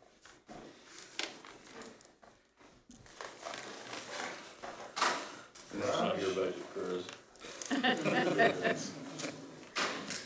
78 garage. Garage budget. The city operates central garage out at the service center. There is a master mechanic and 2 regular mechanics and a clerical parts station person. Record keeping, we do have a fairly modern setup. I won't say it's cutting edge, but it's much more modern than it was say 5 or 6 years ago. Increases in the diagnostic tools and access to computer troubleshooting help. They maintain everything from really the small pickups up to trash trucks and other heavy equipment that we have. So there's a broad range of opportunities for people to learn new skills, I guess. They charge for their time. It's billed back to the departments. So if you look at the other departments, they have a vehicle maintenance budget. That's all essentially run through the garage and pays the garage. Temp for years and years was as a revenue fund, or I guess internal services fund is the correct term. And it's been a pretty effective way, I think, to get things worked on. If they are overwhelmed with work, or if there's a project that they're not able to take on because of its complexity or size, they can send it out for outside. We take full advantage of warranty work. Many of the vehicles that we buy have factory warranties that are really quite lengthy, often 2 years or 3 years or more. There's a module in the computer system to keep track of that. So they got a transmission problem, and it says, well, you bought this thing 21 months ago, it should still be under warranty. So you contact the dealer and go on with that. I think they've been pretty stable down there for about a year or so. I think you hit on it earlier. The challenge that I noticed throughout the service center and through the garage is, as times change, you need to upgrade. So when the equipment comes in order, you have more diagnostic, therefore you have to cross-train and upgrade with the equipment as it develops as well. So as Mr. McDonald spoke on, we're keeping up with the times. We're doing pretty good with that. And we work with Ruby to try to get the budgeted line items to reflect reality. Sometimes it just costs a lot of money to work on some of this stuff, and budgeting low and hoping really isn't a rational way to run a railroad, I guess. But we think we've diagnosed where a lot of our costs for coming from on particular types of engines and transmissions on the large trucks, and we're avoiding them in new purchases. Trying to buy efficient, effective vehicles that meet our needs. Mr. Morris, how many mechanics? We have 3 mechanics. We have a master mechanic and 2 mechanics. And do they periodically have an opportunity to get, if they need it, like take some training to keep up with? We do additional training on the outside, and we also do thorough cross-training on the inside. And we encourage our master mechanic to participate in American Public Works Association. There's a garage managers group that gets together periodically. I said, don't go to every meeting, but try to get down there once in a while so you get some exposure to what others are doing similarly. Once again, you can build up a network of people. If you have a problem, they've got the same truck or they got the same motor. Can you help me figure out what this problem is? On high-use vehicles, and I'm thinking specifically police cars, but some parks and rec vehicles too. Police cars are running 24/7. Is there a routine maintenance schedule, like every 30,000 miles, they get brakes? In our fleet maintenance program, I suspect the brakes don't last maybe 30,000. Within our fleet maintenance program, it's pretty thorough when we do our preventive maintenance. We go through everything, and it's like clockwork. So it's like that. It's not like, oh, these brakes are squeaking. Right. We don't wait till we're preventative. We're not. Yeah. We don't wait till the problem. What is police car? Does it make 30,000 on a set of brakes, front brakes? I'm not sure. I don't think so, but I don't know. How much should you drive nothing in town? Nothing but in town, how long will your brakes last? Depends how you stop. Okay, you're a 28-year-old cop. How are you gonna stop? And how fast are you on Yeah, that? 80 to 0, right? Yeah, 30,000, 25 to 30. Yeah. Imagine they wear out. But they do, we've worked with, particularly the police department, with other departments, stressing with them how important it is they get their vehicles turned in. If you send them a notice that we track the mileage of the vehicle when they get gas, so we're seeing them regularly, and that sets up says it's been 3,000 miles since you were here last, it's time. And there was a tendency in the past for those would often get ignored. And we're not going to go out and arrest them for not bringing their car in, but if you talk to the right supervisors in the right order, they will make sure that But with the size of our fleet that we have at the police department down there, don't run 24/7. No, I don't think think so. They do get used constantly, but I don't think they're hot seat, no.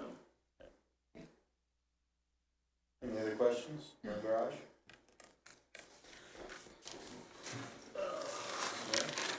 Service center budget?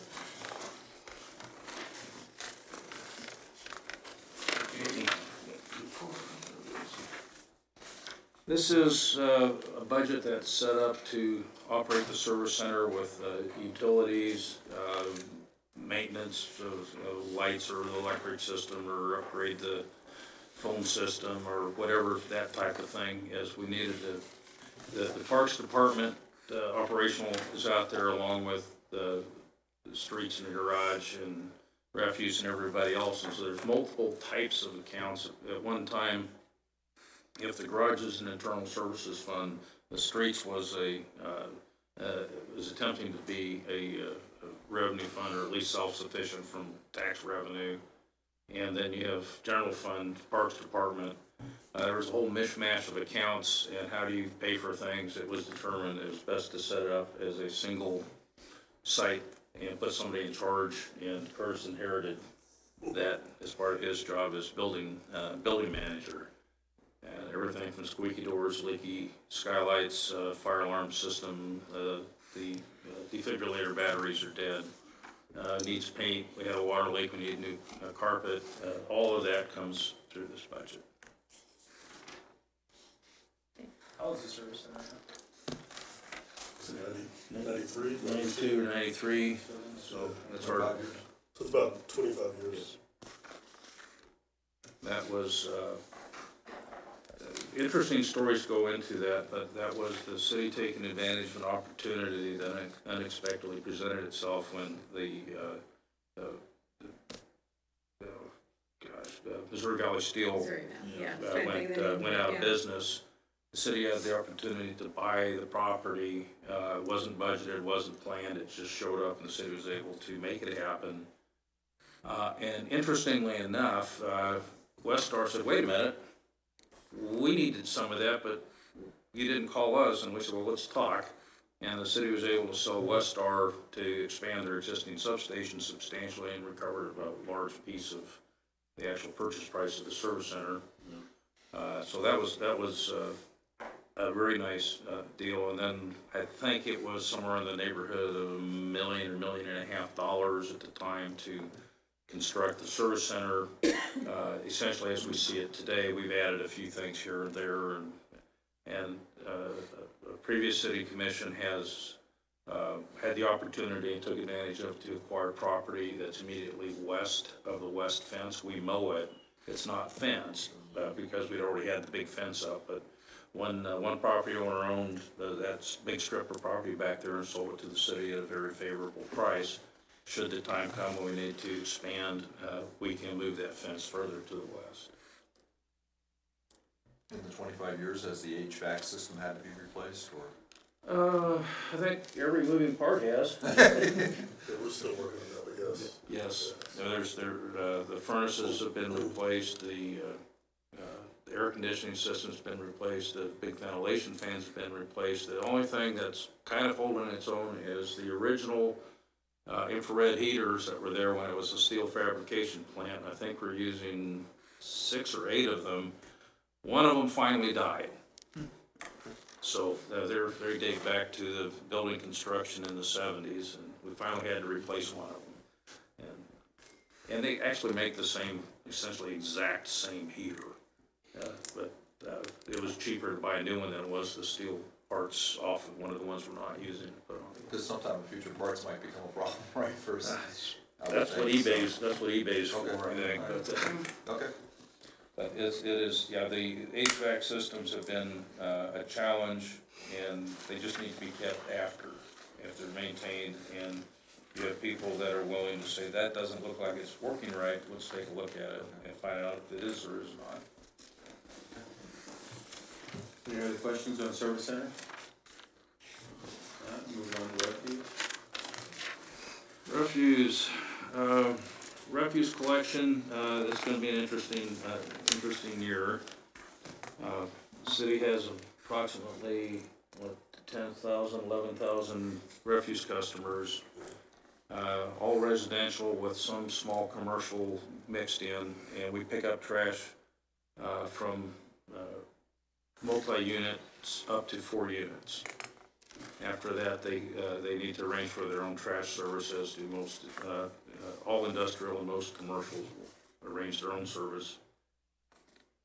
There are a number of 15 employees, including a foreman and a clerk. And I believe Steve King, our refuse foreman, is here this afternoon. They pick up trash 4 days a week.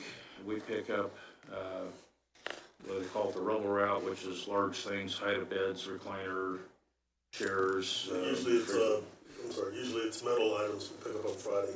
The bulk items get picked up within 24 hours of the trash day. Right. You can call and make an appointment on that. Or Right, well, if I get a wash machine I want to throw out there. For metal items, yes, you can call, yes. And then If you put it with your regular trash, we'll tag it and we'll come back and pick it up on Friday, or you can call and set up an appointment to pick it up on Friday. And that's But the all bulk items included like in your this. rate. I'm sorry. And that's all included in your rate. That's all included in your As rate. well as unlimited trash, all the time. And 100 trash bags. And lawn Twice clothes. a year? Everything. No, each bag's 50. Yes, sir. Yeah. With ties. With ties. And a note from City Hall. That's the expensive part. Yeah. And I'm sure that you're aware that the city is reevaluating alternate disposal methods. Currently, the solid waste goes to the county's transfer station.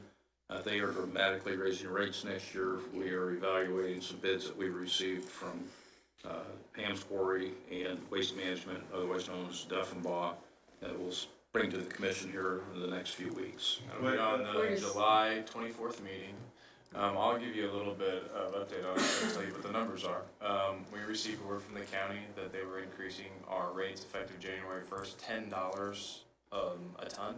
We bring between 12 and 15,000 tons a year to the transfer station, so you're looking at $120,000 to $150,000 increase. We did put it out to bid. We certainly expected Hams to be the lowest they traditionally have been. Waste Management came in with a very low rate. They gave us a 1-year rate, a 3-year rate, and a 5-year rate. It's closer than Hams, but there was some concern in years past about once you get to the gate, how long does it actually take to get there and get out? We have run 10 trial runs. Yeah, 10 trucks. 10 trucks of trial runs to test it, and it's gone well. So when you see it on the 24th, their rate is roughly $20 per ton cheaper than the county's. So $20 cheaper than the county's new rate. New Right. rate, Yes. $10 cheaper than their current rate. Right. And the Board of County Commissioners took action in a meeting to raise our rates? No, we received notification from the county administrator that that would be our rate effective January 1. That's the only communication I have. But I don't think there's a county commission vote, I mean, maybe it didn't have to. Right, they would have to do that during their budget time, and I'm unaware that they've done that. I haven't paid attention to all the county meetings. We have to act on what we had, which was just correspondence from the county administrator. You two gentlemen are on the waste management. They cut the committee to a third of its former size. Curtis. You got Ed? Yes. That's why it's county solid waste committee. So the waste management committee met on that and decided to raise the. No, sir. They did? They did not. The Alright. information was presented to the solid waste committee from the county staff that said this is the new rate. And there was no vote or real discussion other than philosophically that it really changes the nature of the original agreements that created the transfer station in the first place. Now, I'm sure that we're the largest user of the transfer station in the county by far. We're probably, what, 85%? Well, no, we're about a third of the revenue for the transfer station, for tipping fee. A third of the revenue and 50% of the volume. It's probably accurate. Yeah, probably. That's probably accurate. And so potentially we could drop out of that. Yeah, I don't want to get ahead of the meeting on the 24th or staff recommendation, but with the drastic with the way that the training runs have gone and with the cost, we would have to dramatically raise refuse rates to accommodate the county's schedule. And we do have, we've done an analysis, and you'll see this on the 24th. There is a little bit more, there's gas, there's time involved, but when you're looking at a number like potentially $150,000 over the course of a year, It's much easier to make that up if you have $30,000 more in gas. And it doesn't necessarily harm the trucks to get out on the highway and drive. Sometimes it's actually beneficial. I'm not a mechanic, but this is what the people tell me who know what they're talking about. So it's really about time. So. But don't we have one extra truck that can be rolling?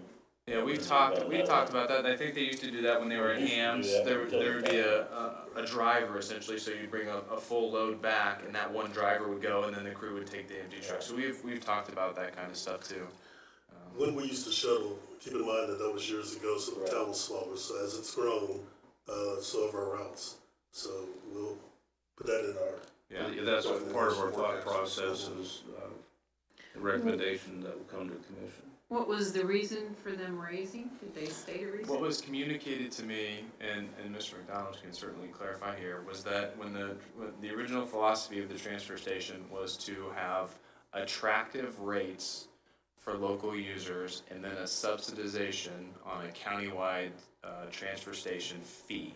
So everybody would pay for it. So, but the philosophical change that was communicated to us was that it should be user fee supported with the intent to either eliminate or drastically reduce that countywide assessment that goes to everybody in the county. So then, we would be then paying a much larger share. So it almost would operate like an enterprise fund rather than as a service to the county with a small subsidization.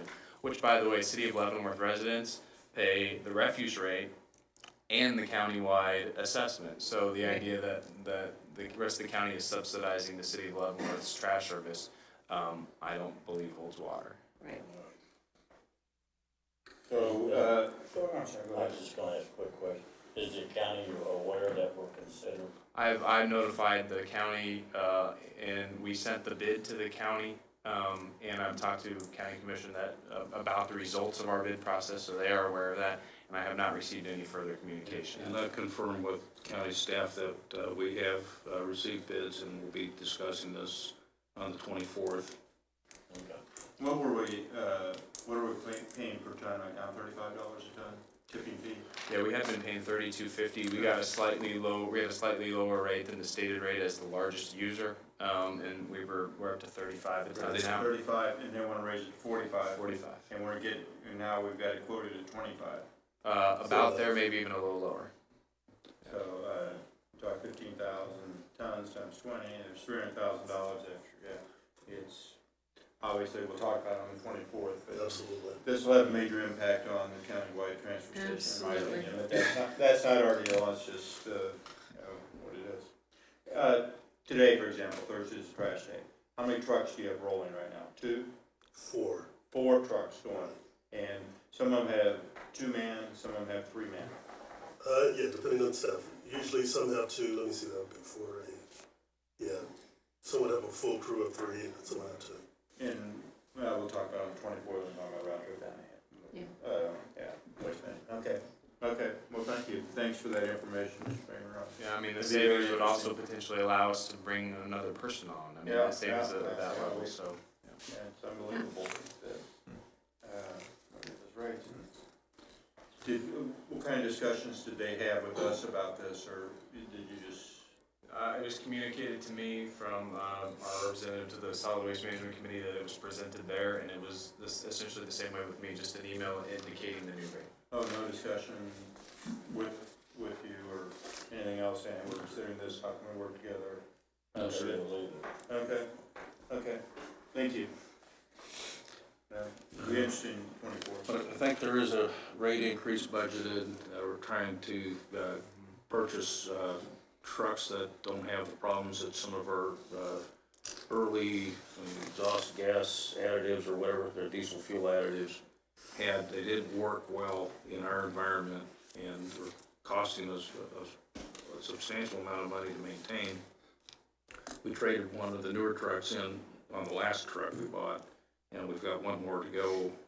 And so Curtis has been working with Ruby to kind of get an aggressive truck replacement schedule. Will get us back on basically a new truck every other year, which has kind of been our goal and tradition. So you basically keep your trucks about 10 years. Any other questions on the refuge? No. I'm sure you hear this quite often, Mr. Marks, but everybody. We still have two other Two other refuges. Oh, okay. Yeah, But that was just the collection. on collection, I'm sure you heard a lot of that. Hear nothing but good things about That is much appreciated. trash. Appreciate you guys. Yeah, Yeah, we hear good they things did about it. an amazing job. Thank you. Yeah, it's tough duty when it's 5 degrees outside, and it's tough duty when it's Yeah, 100. 5 is tougher 100 than it is 5. Paul, did you want to talk about the trash bags in the Okay, budget? yeah. I don't see, is there anybody here from the Lions Club? Yeah. Yeah, Curtis, could you step back just for a second? Sure. So listen, we come up. Absolutely. The Lions Club has approached the city about an increase. The city pays the Lions Club to distribute trash bags twice a year. Currently, it's about $4,300 each time, so $86, or it's really 45 cents per delivery. It's been that way since I started, probably at least 10 years or so. They requested a 10-cent per delivery increase that essentially is about a $2,000 increase over the year. Taylor and I. Over the year or over the every 6 months? No, if you multiply it total, it's okay. about $1,000 per time for twice a year, so about $2,000. Taylor did a quick analysis for me on how do you cover that if you don't cover it in a tiny increase to the rate increase. The bags that you buy from the clerk's office or from the service center are $6 a roll. You don't have to increase all the bags you get. The bags you get twice a year the roll, but if you just increase the ones that were purchased separately, somebody came in because they needed a third roll or a fourth roll other than the two that they got, $1 a bag, you can cover that increase. They've been $6 a bag for 25 years. Or 30. Or 30. It's probably the best deal you've ever gotten. So you could do that, but I wanted to show you their increase. Why are they asking for an increase? Because they're. Yes, yeah. Hi.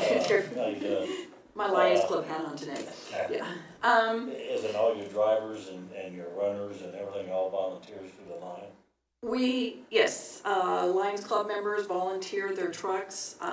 We get some from Zach Ford. Club members do the work. We also get some fantastic help from St. Mary's, their football team, and then the Honor Society, JROTC from the high school. One of the reasons to ask for it is the trash bag, along with our pecan sales, is our two biggest fundraisers that the Lions Club have. And that money is donated out to the community here in St. Vincent's. Plus a lot of our other projects, Lions, their main emphasis is sight. So we have to the library the large print books, some Kansas, the audio reader, the School of the Blind, other things here in town. There's a Boy Scout, Girl Scout, A whole list of them, Yeah, a whole list of stuff. Their needs are getting greater, and we're basically pulling from the same pool, our same funds every time, so we're having to stretch it further.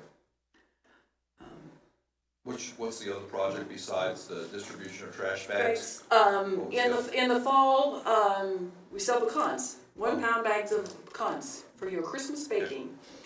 Okay.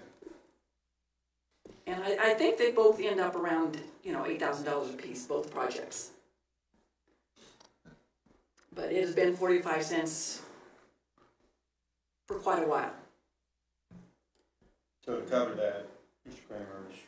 Tedder, you both said, when I come in the clerk's office, it says $6 to $7, and we must sell We sell 1,000 bags a year, 1,000 rolls. Yeah, it works out if you raised them $1, you would generate about $2,500. Their increase is about $2,000. So rounded off $1 for supplemental bags, not the two that you get with your thing, but service center in here. That would be what it is. Any of you ever, well, everyone knows that the roll bags looks like, it's a heck of a deal for $7, $6 or $7. Okay. Any questions, Lions or Mr. Tedder or Mr. Kramer on this? I just feel like the Lions could be making more money if they did all the bags themselves rather than have the Easton and Lansing do it. We could. You could make a lot more money. We could make a lot more money. Our club is growing, so maybe that's a goal to look for this year. I just hate the idea of charging our residents more money to cover that. Okay. That's my concern. I have to think about the residents first.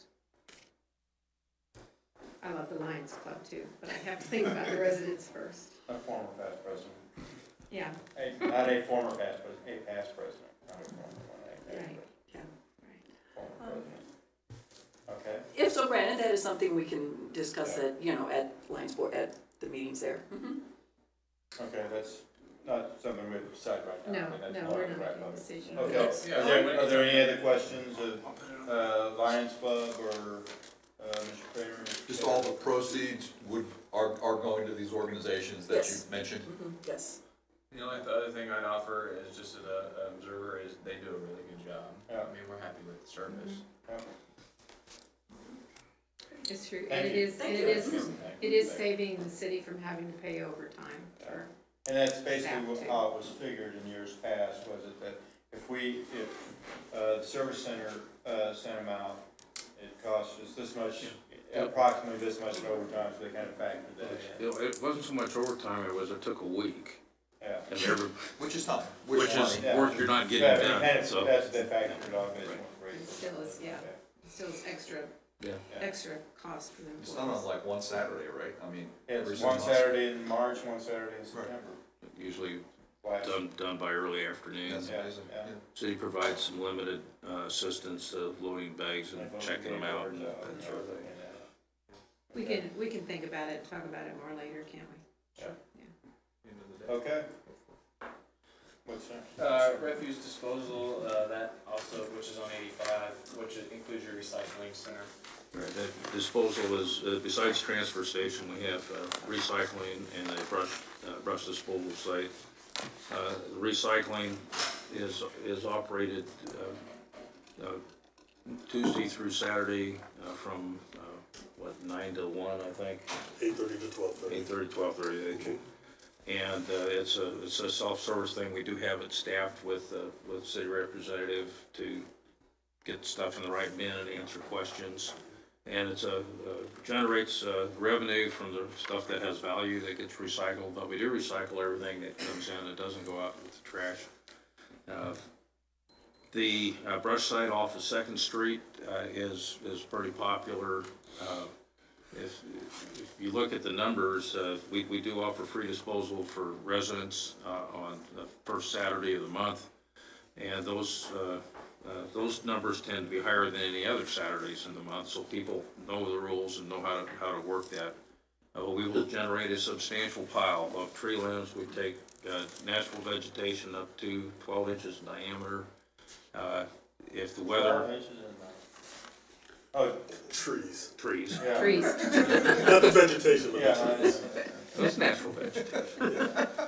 But we also take commercial, but there's limited to the same size. Most commercial people will chip theirs and do something with it.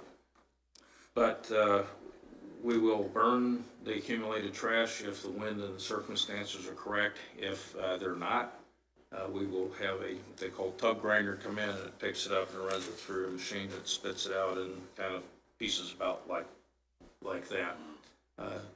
When times were tough and the economy was down, the tub grinding was a very affordable alternative. These days, with a lot of construction projects going on, they have a lot of sites that need clearing that they can't burn. Tub grinders are in short supply, so their price has gone up. And we haven't been able to burn as often as we like, basically because of the wind direction and the accumulation. The material didn't line up quite right. But it is a very popular thing that we do. It's staffed with an employee, give you receipt, write your license number down. You have to show some identification that you're some association with Leavenworth, driver's license, address, or utility bill with your address in Leavenworth on it, sort of thing. Attempt to to keep it, the Leavenworth residents getting the benefit of the program.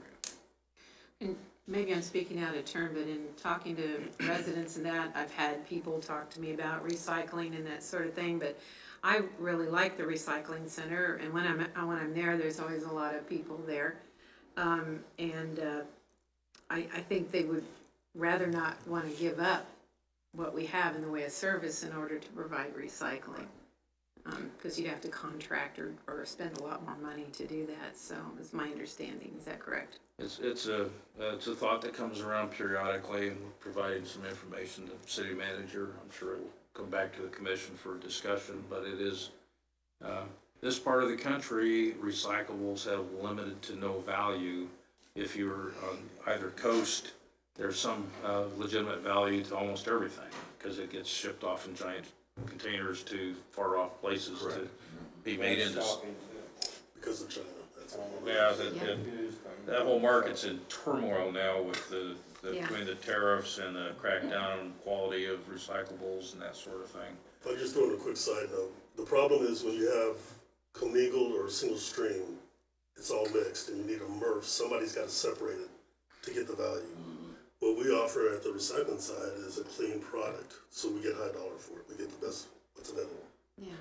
There's in the old steel plant down there, almost to Lawrence on K32, there is a sorting center. I forget which company operates that, but it's like a certified sorting center, and they take trash or commingled recyclables, and they got machines and some people and sorts it all out, and you end up with all your like milk jugs over here and your beer cans over there. It's pretty fascinating, but once again, it's not cheap to do that. But that's their effort. Their clients pay for that because their customers expect that particular company recycles their leftover material, and they're quite happy to pay for a company that certifies they do it right. Okay. Questions? No. Refuse restricted, Mike? The refuse restricted is essentially the old landfill on Gillen Road, south of, well, it used to be south of Lansing, now it's near the southern border of Lansing. I think Lansing surrounds it at this point. But it was the city's landfill from the 70s to the early 90s. The state requirement is that the city has funds set aside to maintain the site for a number of years, and so that is the reason we call it the Refuge Restricted Fund, is to segregate those monies so it can be tracked in case the state wants to come see how we take care of business. Generally, at this point in our life, the Refuse Restricted Fund is used to annual water samples, mowing contract, and that's about it, unless we've had erosion projects we've had to address. There have been, I guess really, we had to relocate one of the monitoring wells because it had become contaminated from the creek, got really high and flowed into it, so we had to create a new well. But that is, we don't have any large-scale projects known out there, so that budget is fairly well decreased over the year, but we're still required to maintain a funding source to address closed landfill issues. Model Airplane Club still uses it, and they help maintain it. Yes. They do a good job. They do a good job. Yeah. No complaints. They enjoy that. Does this go on in perpetuity? I mean, we have to. I think technically there's an end time for the maintenance, but I sincerely doubt that they'll actually let you end it. So, but as time goes on, our costs become less and less. The groundwater sampling has come back very good, so they extended you don't have to do it 3 times a year, you do it once a year, and that sort of thing. Right, every 5 years, we're doing it next year. Yeah, and you're gonna have to mow. They don't want woody vegetation growing on it because the roots go down into the trash, and if the tree dies, then the water can get down into it. We don't have any known leachate areas. We dealt with those a number of years ago with improving the grading on the cap and some other repairs. I think we've been approached by others wanting to use the landfill for different types of things from time to time, and the Model Airplane Club kind of worked out best. This. We do store some of our equipment in the building out there, like the big pumps in case we get flooded. I think the sandbags are out there. A few other odds and ends of things that are in the storage shed out there. Leaf collection, WPC, I might have a couple of. Right. Pumps out, yeah, the leaf vacuums get stored out there too. Okay. Questions? Any need for a break before we start engineering? That's You want the last 5 minutes? big one. I don't care. You want 5 minutes? 5 minutes. Take 5 minutes? Yeah. I'll take 5 minutes. Thank you, Commissioner, Mayor. Thank you, thank you. Thank you, Chris. Appreciate it.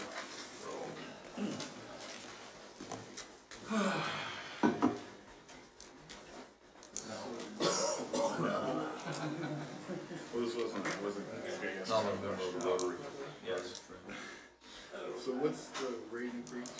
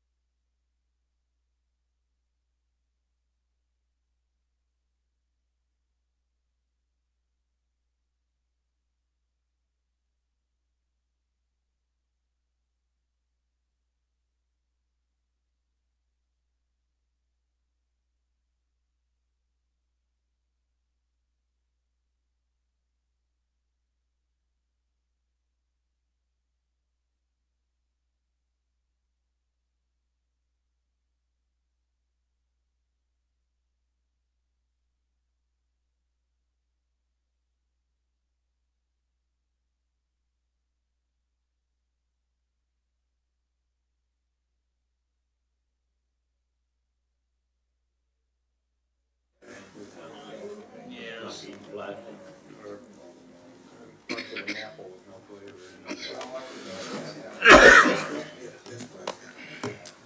Yeah. And that was the thing last year, back on that last year. Right, right.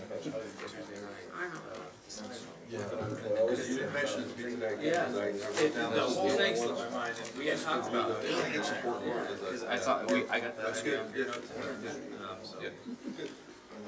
Okay, we're back, we're, You talked to me before that. believe it or not, we're right on time, 3:15 engineering, and look who's here.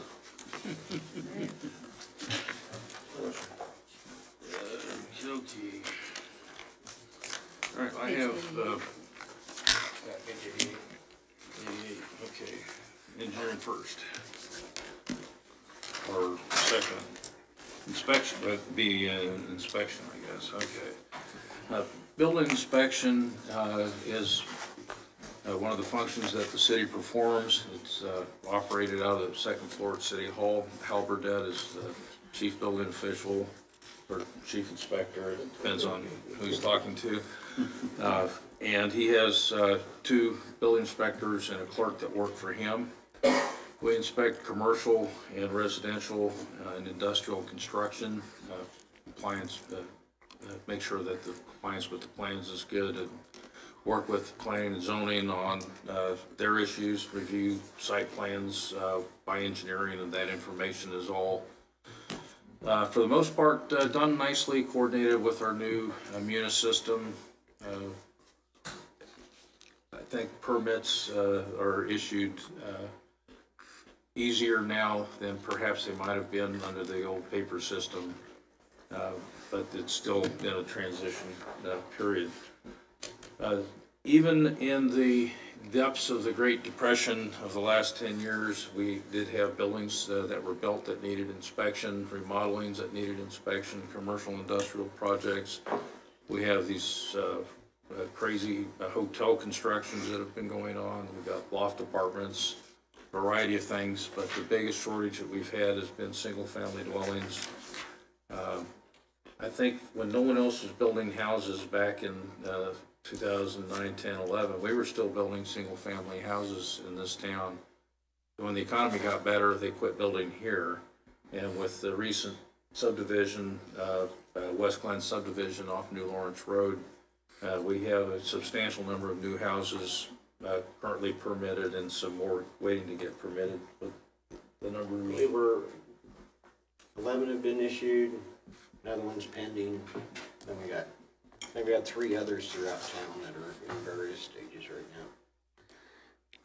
So what's the projection out there on new houses? I think 70-something single It's family. 101 in West Glen, Yes. and then we expect a plat coming in shortly for about 77 in a different area. So it's, hopefully we're back in the new construction residential boom. But we keep our codes fairly current with the prevailing codes systems in neighboring communities. We do inspect all levels of construction. If people have a complex set of commercial plans or like one of the loft apartment plans, we will look at them ourselves. They generally get sent out for a third-party review for technical issues in the construction that we're not set up to look at. And so we work tightly with all the other departments, fire department and planning and zoning particularly on issuing permits. Do you have any other insight on? No. What happened in terms of residential remodeling, like a kitchen or a bathroom? I mean, well, we won't know about that unless the contractor or the homeowner goes ahead and files, right? Correct. So, you know, there's always been work going on in this town that we're Sure. not aware of. But when we do find out, and if it's a homeowner, we try and contact them, ask them to get the permits, and whether you're a homeowner or a contractor, inspections are still required. Permits are still issued. We issue permits to homeowners. So. Okay. Good. we don't have any plans to change much of anything in the inspection. If we continue on a roll with housing, you may see a request to another building inspector in a few years at this meeting. We had three. Yes, sir. What year did we, 2014 maybe? Somewhere, I think Buddy retired in 13 or 14, and that's when we went down to 2 field inspectors. And at that point, there wasn't really a need for that third one, and Hal can speak to this better than we are. I really don't, honestly, I don't think there is a need at this point with the level of construction we got going. I mean, I wouldn't feel comfortable asking for a third inspector at this time. Great. Great. Yeah, very good team right now, I think. Got a very good staff. What was our big number year for houses? Before the housing market crash hit, we were at 145 homes. And the year prior to that, we were at like 130. The last few years, we've been around 20. On a, let's say, $250,000 house, and just ballpark it, how much would inspection fees be, building permits? I would guess the building permit somewhere around $2,000, and then the electrical, mechanical, and plumbing, probably another $400 to $500 for those permits. So just figure 1% approximately. Yeah, it's a sliding scale, yeah. but yes. Yeah. Most new home permits fall somewhere in the low 1600s up into the 2000s for the permit. It's all based on square footage. Sure, okay. Okay. Any questions? No. Okay.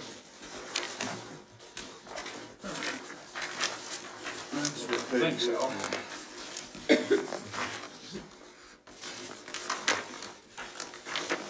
Thanks, Al.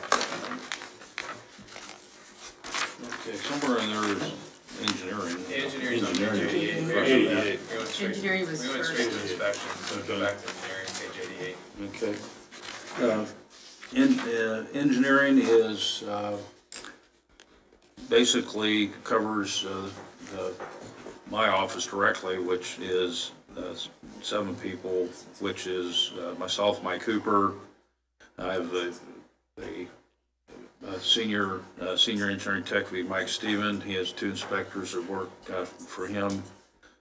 We have my admin assistant and our GIS person, who we talked about earlier. Will be getting a helper GIS person, which would be greatly appreciated. We review, coordinate plans and specifications for our civil projects. We inspect the projects, everything from streets and sewers constructed as part of the city commission funded projects or developer funded projects like West Glen subdivision. And then there's the interesting projects like the business and technology park, which was a little different structure, but they all get inspected from the civil side by Mike Steven and his inspectors. We keep our records, plans and specifications.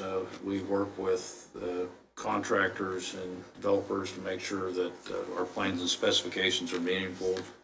We hold interesting discussions about our stormwater program, the grease trap program, which I should have mentioned with Hal. That's been a new task that we've created in the last few years, is pretty aggressive grease trap management throughout the community. There's, you don't know what kind of a phone call you're going to get today. It could be somebody has a sinkhole in their backyard. It could be there's a red light out somewhere. It could be somebody's neighbor's tree fell over their fence and they want the city to do something about it. You don't know what's going to come in. So everyone in our office kind of has a broad knowledge of how to be nice to people that call, and if they don't know the answer, find somebody that does.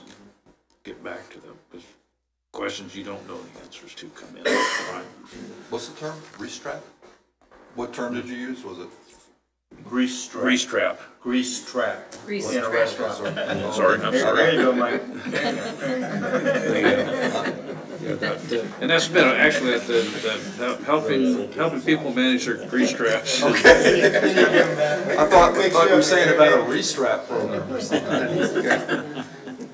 That's been pretty effective. We got a lot of. You had mentioned that. Right. Okay. Getting a lot of mileage out of that. Okay. We're looking forward to the new stormwater funding, that's really exciting. I don't know that any of us have been on a new program from basically the ground floor up. So this will be not just an expansion of what we do, but it's taking on a whole new direction for the community with stuff that we shared with the commission and the community.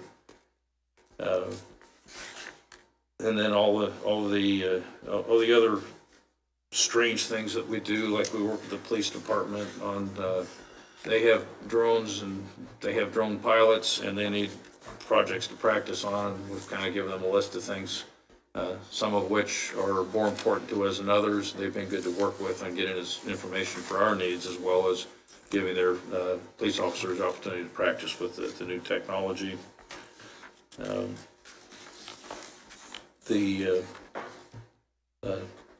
Working on the stormwater, after our visit from our friends at the EPA, as you know, we've really beefed up our stormwater inspections and requirements. That's gone very well with the staff that we have, working with the contractors. We have won friends and influenced people by everyone that has a detention basin or something else that was constructed on a project to address water quantity or quality, reminding them that they have maintenance responsibilities, and if they can tell us what it was they did last year to maintain their facility. Some people, like Walmart, will send us a report that's that thick. Some people will send us an email back that says, I mowed the lawn and I picked up the trash, and that's fine. And some people just ignore us, so we're going to be needing to take that to the next level to get a little bit better response on that. So there's, I say, it's a good group of folk in the office. You'll see Mike Cooper as often as you'll see me at various meetings and things. And Mike Stephen has really taken on the kind of managing the inspectors and getting the plans and specs out to bid, which was what we were hoping would happen. And I don't think there's any new tools in here other than the GIS person on our budget this year. Questions? No. Buildings and grounds, 92. Okay. The house, go here, yes. Buildings and grounds is, I think we split the library out separate. And buildings and grounds used to refer to City Hall and some other buildings, but now it refers to taking care of City Hall. That's everything from janitorial service to roof leaks to bids on repairing the roof or dealing with the generator not starting, that sort of thing. The city has invested a fair amount of money in improving City Hall, I think 15, 16 years ago, and our goal is to keep it the way that it has been upgraded, because it's a very nice place to work. The heating and cooling systems work. I think the access for employees and the public is very effective. There are problems inside the building. We do our best to correct them as quickly as we can. Questions on buildings and grounds? No. And our Parks Department takes care of the outside portion of the building. We take the inside and building itself. And spray some Roundup on those bricks on the wood. Those guys have already left. Attention to detail. Or get a jigger of salt. Yeah. Library, we do have a project we're working on this year, which is the atrium replacement. We've got preliminary drawings from our engineer to basically make that a very nice place instead of a kind of a scary place. The library HVAC system upgrade, we've sunk a lot of money into that, and I believe that's all working. If there's any. I haven't heard any complaints in the library in a while on the new system. And Matt said yesterday it was working very, very well. Well, I was going to say, Matt, if he had an opinion, he would let us know. Right. So I appreciate learning that. It was a struggle to get there, and to our knowledge, and it sounds like it's confirmed by the library director that what we did seems to be working. The library atrium budget, in case you're wondering, is $66,500. We also spent $7,000 upgrading the lights in the parking lot at the library. So, in addition to maintenance, HVAC, the city spent about $73,000 this year on other improvements to the library. Okay.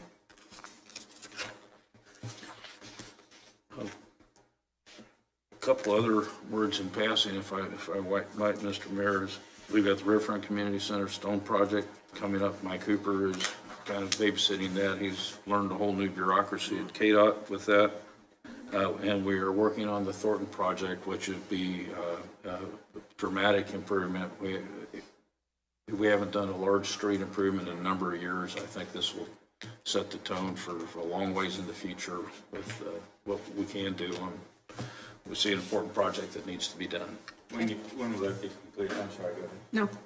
No. When do you expect? The plan is under construction next year and finished in 2020.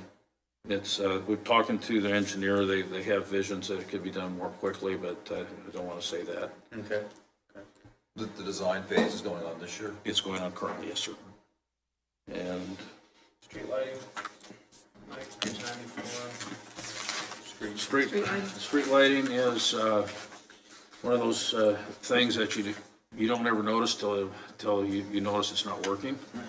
And the lights up on Arbor Way, if you remember, we had a project. We took out a series of lights that the city owned. I think there were 6 of them. We put back 11 West Star lights. That work's done, and I saw today that the poles are down. Our old poles have been removed, so. I haven't been able to go by there at night this time of year. It's dark late enough. I'm not out driving around, but it looks like it ought to make a huge difference. And I've heard from others that it's quite shocking with the lighting difference it's made. But street lights aren't free, as you can see. There's a pretty good chunk of revenue goes toward that, and our electricity bill. Yeah. Yep.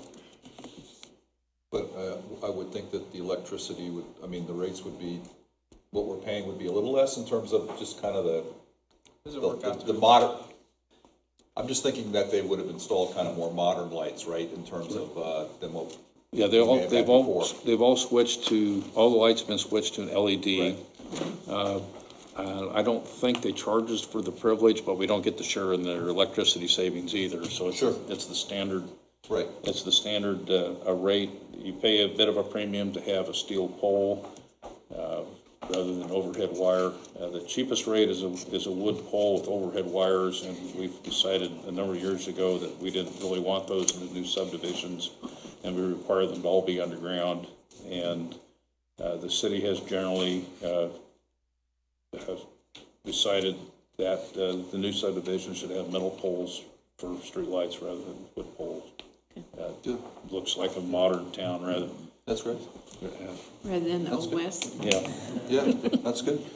There was some brief discussion I had with Westar about privatizing the streetlights, and they said, at least in Westar's service area, that no city has ever privatized the street lighting system, although they think in Kansas Power and Light side of things, they're all combined now, 1 or 2 cities have. For the life of us, we couldn't figure out why it was a good idea to do that, unless they just wanted access to the infrastructure to do something with the city on the poles, because they don't just give you this stuff if you privatize. You got to buy it, and you got to, if you have a burned out light bulb or some other problem with your streetlights, you have to have people in a truck and all of that, and that costs money. So we couldn't come up with any rational reason it would save the city money to privatize street lighting. It's an option that's out there, but I've looked at it enough. I wasn't confident to advocate for it. Mike's final one is the airport. If it's broken, we'll fix it. We will talk to Dean when he calls and try to understand what he's trying to tell us. To best of my knowledge, the airport is running fine. Does he get very much traffic in and out of there now?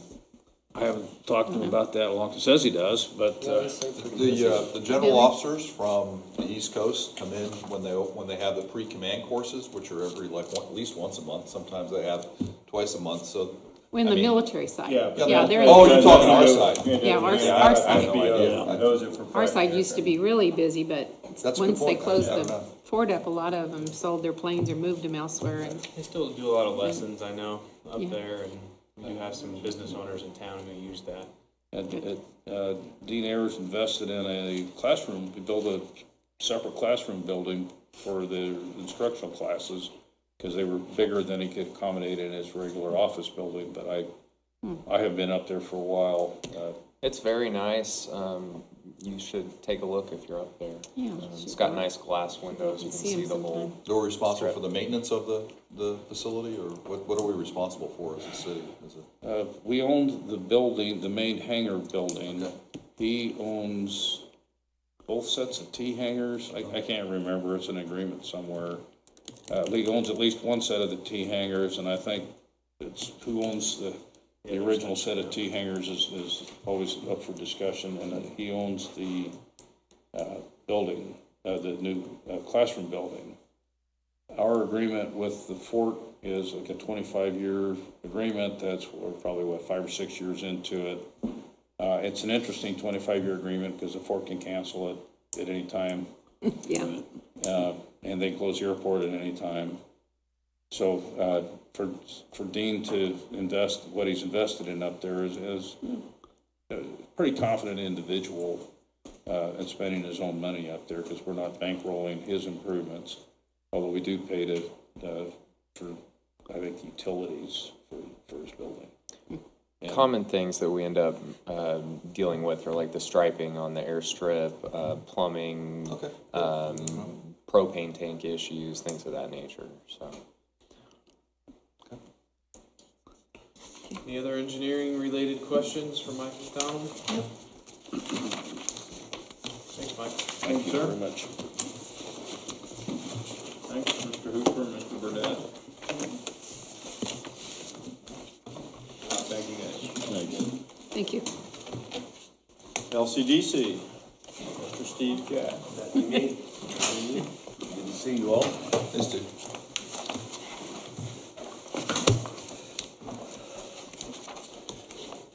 Would you like a quick review of where we are and our requests? Sure. Okay. We've requested a slight increase from last year, $48,472. I think last year we're just under 48, so $47,973. And that's based on, as you know, a formula, assessed valuation, and population. And the population moved up a bit, as did the valuation, about $4 million. No, let's see, more than that. Yeah, it was about $4 million, a little under $4 million. So I thought I'd just mention a couple of things and give you an update on some prospects, and then a new initiative that was approved at today's board meeting, which is a major initiative. And since you weren't there, John? But first, we've had 4 serious prospects looking at the new business and technology park.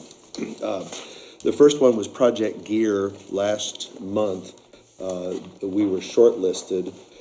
There were 11 projects on the Kansas City, greater Kansas City area, 11 communities, and we were shortlisted among the 6 that they wanted to come visit. And so they did. Actually, it was at the last day of May 30th, and they visited. They were looking for 8 to 15 acres, distribution center, highly automated, 200,000 square foot building potentially, big building, but only 40 jobs for that big a building. But that's because of the distribution. Not real high wage jobs, but 40 is still a pretty good shot with 8 to 15 acres. So we provided some more information on labor. It was pointed out that we have a series of traffic lights to get to an interstate. We're not that far from interstate, but there are in fact 12 from the park to I-70. And so if you're a distribution center and you got a lot of trucks going, we might not be as competitive. The one that came yesterday, Project Trigger, it's only 8 to 10 jobs. They need 10 to 15 acres, but these jobs are 4 or 5 machinists and 4 or 5 engineers. And the average wage is $82,000. And the capital investment on a 30,000 square foot building is $6 million for the building and another $6.2 million for the machinery and equipment. So we were excited because of the investment in the building, the quality of the company that we found just a couple weeks ago who it was, and that this would be an R&D facility, and they need an area that has 4 distinct seasons. So when they came in yesterday and it was hotter than you know what, that was a good thing, and because where they are right now, they don't have those seasons, and they need some outside area for testing of their product. So engineers, machinists, they need a link with a school, and so Taylor and I brought University of Kansas, Kansas Community College, and they did a really nice job talking about what they could contribute on the machining side. This company started off with 256 sites in 165 communities, and they have 17 left.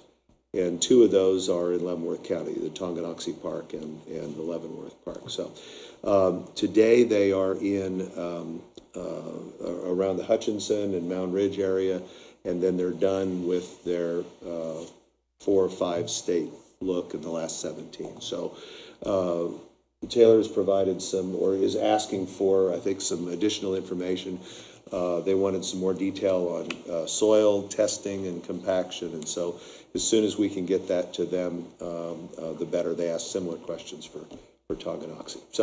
So Project Gear first, in late May, Project Trigger. That's exciting when you make that paper cut, because it's easy to put a proposal together. Well, it's not easy, but you can do it.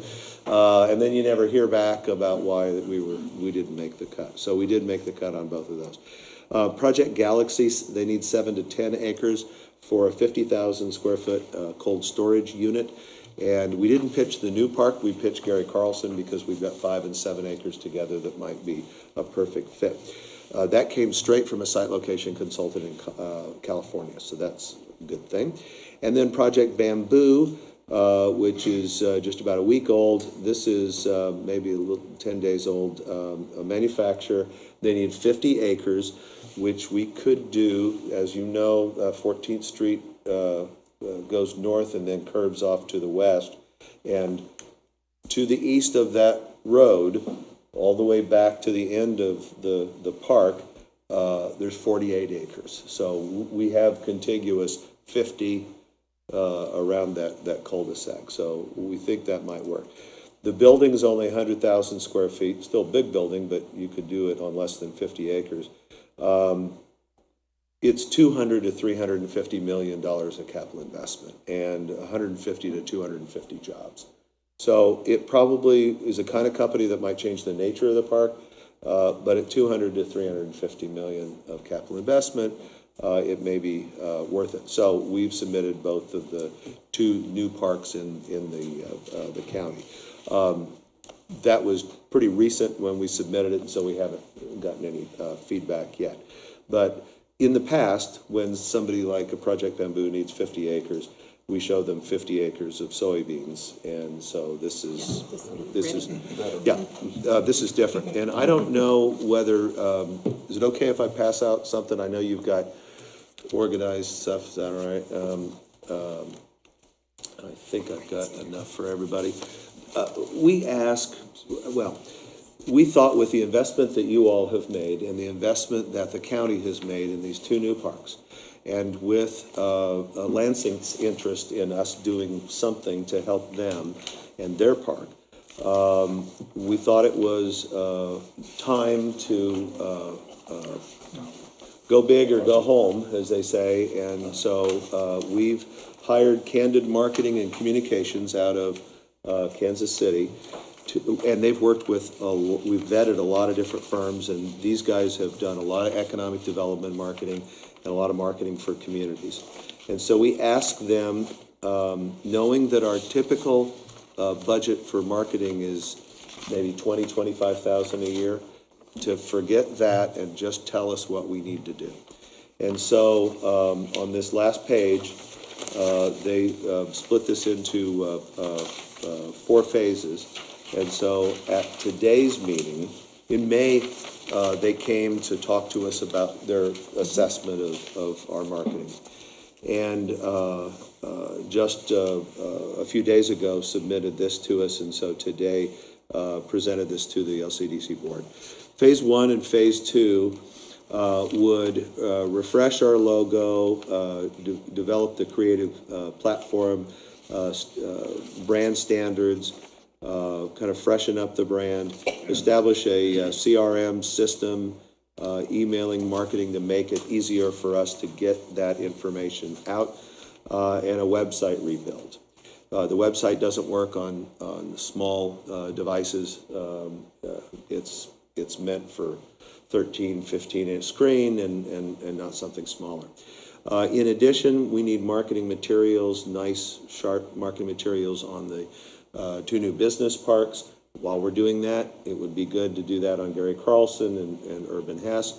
So they want to develop marketing materials for us, Google and trade advertising, some print ads, drone videos, 3D modeling, direct mail campaigns, networking events, public relations, and continued website maintenance. So if you were to draw a line underneath Phase A and B, that's $142,000 to $148,000. And that's something that I think the board was interested in doing at a minimum. In addition, Phase C, more marketing collateral development, 6 email campaigns, broker windshield tour, get brokers out of the Kansas City area and look at, spend a few hours in the park. And then community awareness campaign, which would include some retail, some travel tourism, some business retention and expansion. The third and fourth of these phases would add another $100,000. And so at today's meeting, it was decided to dip into, since we don't have this money in our operating budget, but we do have some reserves, and to take what in essence is about half of LCDC's reserves and fund Phase A and Phase B and see where we are.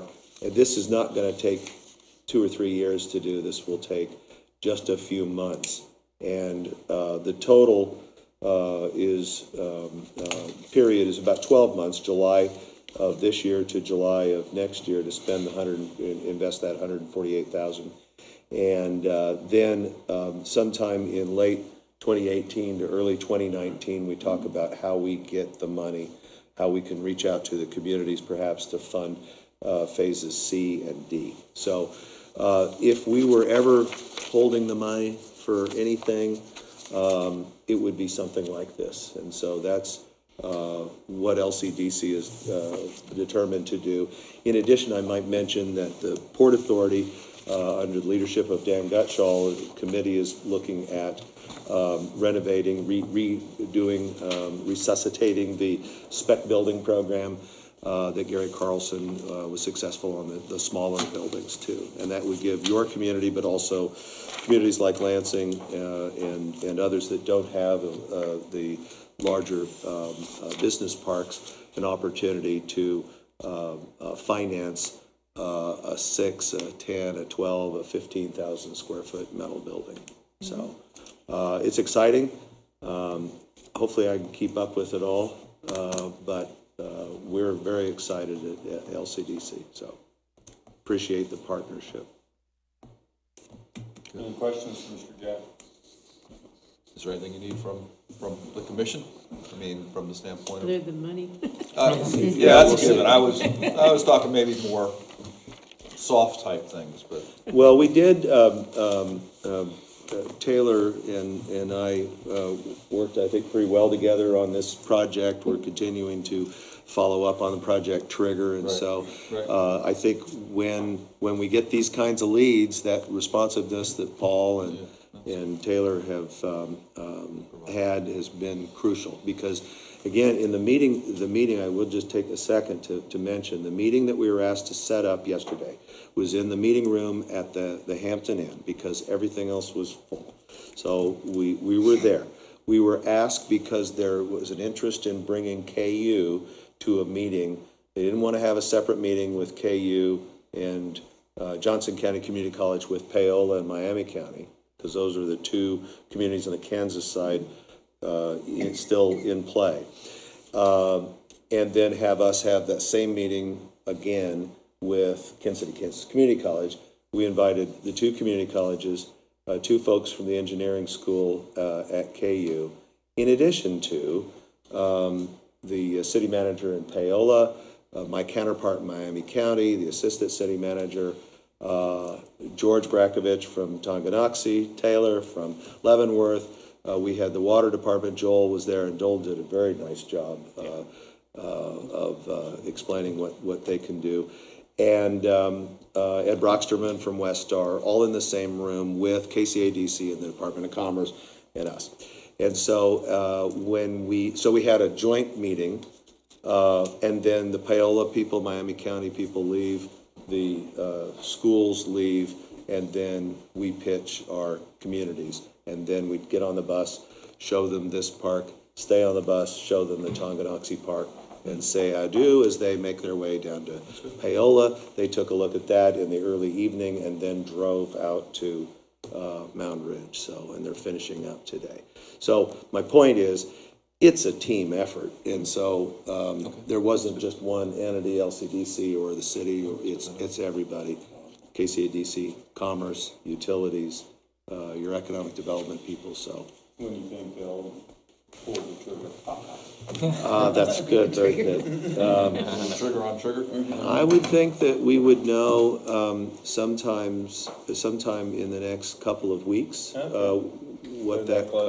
Yeah, because we're the last of the states that they visited, so.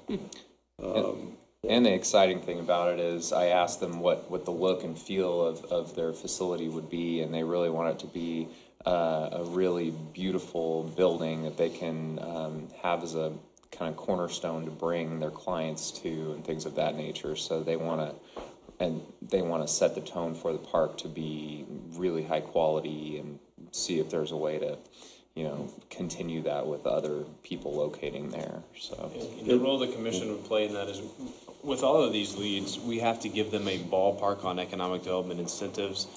They all understand that still has to be approved by the city commission. So we've given them an idea of what we think, but anything would then have to come back to the commission. So you'd see it well before it became an actual project, because you have to approve any incentives. So what we pitched to them was based off the policy that you approved. Yeah. So. I think that's been a good thing to have for you guys. It's been very helpful. Something to work with. Yep. Okay, any other questions, Mr. Guy? Thank you very much. Thank sir. you. Thank you. Yep. Thanks, Steve. City clerk. Okay, one budget left. Ms. Williamson.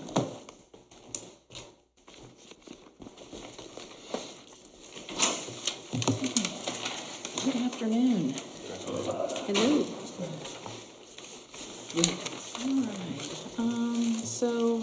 Page 96, correct? Yes, I think so. So I think that all the commissioners are pretty familiar with the city clerk's office. We're just a department of 4 people, myself, the deputy, and the licensed clerk, and then a clerk too. So we're a small department. We're small but mighty. And our budget is pretty standard, not too many changes from previous years. A little bit of increase with postage, as we usually do have to have.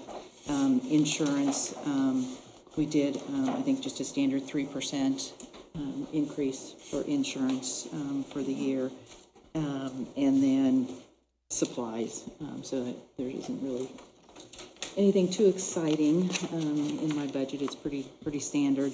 There were 2 items that I had asked for supplemental that I didn't have previously, or a larger increase. One is election. In every odd year, there's always the possibility of a primary with the city election with the commissioners. So got with the county clerk, and she gave me an estimate of $12,000 to budget for election services. So anytime there's 10 or more file, it has to be a final. Yeah, it's 3 for every seat. Yeah, there's 3 seats. 3 seats are, yeah, and there can be 3 candidates. So if you have more than 3 candidates per seat, so yes, our magic number is 10. Okay. So 12,000 is to have all of the sites.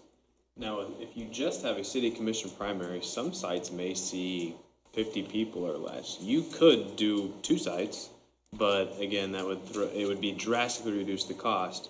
But it's up to the commission how many sites you want to do. The 12,000 would be the full complement of regular election sites. And we've always done full complement. Yes. We have. Yeah, but I don't know that I'd advise changing that because it just throws people off. It's like we're playing politics Right. with it, say, Yeah. we can do that, and that, we know that. But I just want to make you aware that the 12,000 is every site fully staffed. That's reasonable. Yeah, it's not too bad. It's only every Primaries will other. be in August, and, correct. yeah. It's a separate issue, but when we meet with the legislators in November, December, I think that I would ask that they consider moving the city and school board elections back to April. That way we file, closing date of filings, end of January. Yeah. Primaries in March, the elections in April, you take your seat immediately. Right now, you close your registration in June for an August primary, for a November election, for a January seating. For those that aren't running or are running and lose the primary, you've got a lame duck for 6 or 8 months, which is not good. On the state, they say, well, we do that on the state level, but they're not in session in the fall. They're in session in the spring. And the reason they did do that a couple of years ago, they were going to, I believe, of course, they didn't quite state that, they wanted to make the city and school board elections partisan. But I think it makes sense for the cities to go back the previous way. Late February primaries, April elections, and the new commission takes their seat the following week. But that's nothing to do with it. I think there was some talk in Topeka at this session about when the commissioners take their seat after the election, because it was confusing to all the cities this last year about when they got sworn in and all those things. But I didn't see that there was ever any change made, but there was some brief discussion. Maybe we can get enough of them to see the light. The reasons they stated, I don't know. Yeah, that's another time, another discussion. And then the other one, I always have codification services, so any changes to the city code book, and updating it on the website. There's always a fee every year to get that updated, and then just maintenance fees and that type of thing that run around $10,000, something like that. And I did request for a full recodification of our code. It hasn't been done in, it will be 23 years now. And it's always good to redo those books periodically, usually more often than every 23 years. But I think the time has come for that, so I did request that as well for this coming year. On revenue, not much, but what are roll fees? It's right-of-way fees. Right-of-way, Yeah, okay. so if somebody, and basically if anybody does, wants. Yeah, so if anyone wants to do a vacation of an alley or a street or something like that, that goes in that line. Thank you, sorry. Any questions, Ms. Williamson? No. Okay. Thank you very much. Thank you. Thanks, Carla. So I believe that closes everything. Do we want to take a break before we come back for discussions? What do you want? Want 5 minutes? I'd like 5 minutes. 10 minutes, yeah, come on.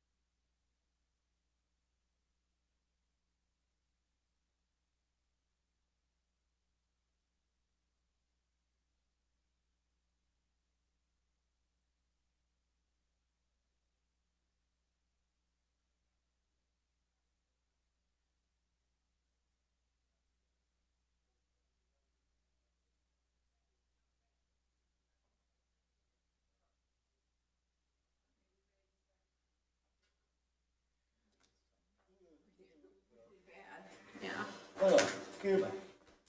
Okay, we're all back, I guess. Now it's the wrap-up portion. Mr. Kramer, do you want to? Yeah, I just want to go over some process real quick so we have an idea what we're looking at. The public hearing for the budget is on August 14th. What that gives us is 2 meetings between that if we make any changes to the budget. If you want to see anything today that are dramatic changes, then we would go back and then we would have 2 meetings to then bring them back to you for approval. So if there's a consensus on the budget, or if there's a few small tweaks and there's a consensus to move forward, you won't see this again until the night of the public hearing on the 14th. We would essentially be done. If there's anything that we have to go back and figure, then it would come back July 17th for review. So we have those 2 meetings. So again, you can provide consensus, the budget as presented, make small changes in consensus, or direct staff to make larger changes that we would have to bring back from you. The only outstanding issue that I have a note that needs to be resolved is the decision on the Lions Club charge. Other than that, it's all up to whatever you bring up in the wrap-up session. So if we could address that and then anything you all have. I wanted to clarify 2 rate increases. They're represented in the revenues, but refuse, the increase is $1.20 a month, and it's a dollar amount because it's a set fee. And Curtis talked about that, and Mike hit on that, and I've hit on this before.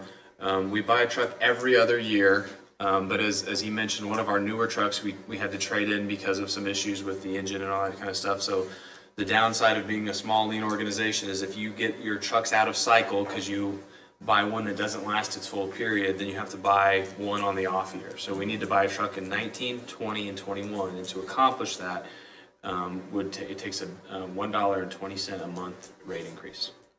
The other one is the sanitary sewer rate increase, which is what we do every year, and I just didn't mention the percentage, and it's a 5% rate increase for sanitary sewer. And again, that has 40 different rates depending on use and classification, so there's no way to quantify that into dollars. However, it's about $1 a month or less for a residential user, depending on how much water you use. Does that show up on the water bill on sanitary sewer? No. Yes, and the refuse bill. Those two things are both included on the bill that you receive from the water department. And the second one is they calculate the water usage January through March based on your usage that first quarter, then and that's as your sewer rate for the year. Following March. Yes. Yeah. So 5% rate increase? Yes. And the reason for that? Essentially inflation. So you have everything in there is provided by that rate. So employee health, but also then root control, plant organization, electricity, the whole entire plant operations. Okay. Is with those. All right. So that's all I had in closing. Let's talk, go ahead. Let's go ahead and see if we can take care of this line. Yeah, that's what I was gonna say, yeah. Where would we be if we just charged 75 cents rather than the $1 on that? Oh, I can do that quickly for you. I think you're at $2,500 for $1. So if you take away 25% of that, would be $250, $500. You'd be at $1,800. $1,875. Yeah. You'd be at $1,800. $25 less. Yeah. You're charging, you're bringing in change. Yeah.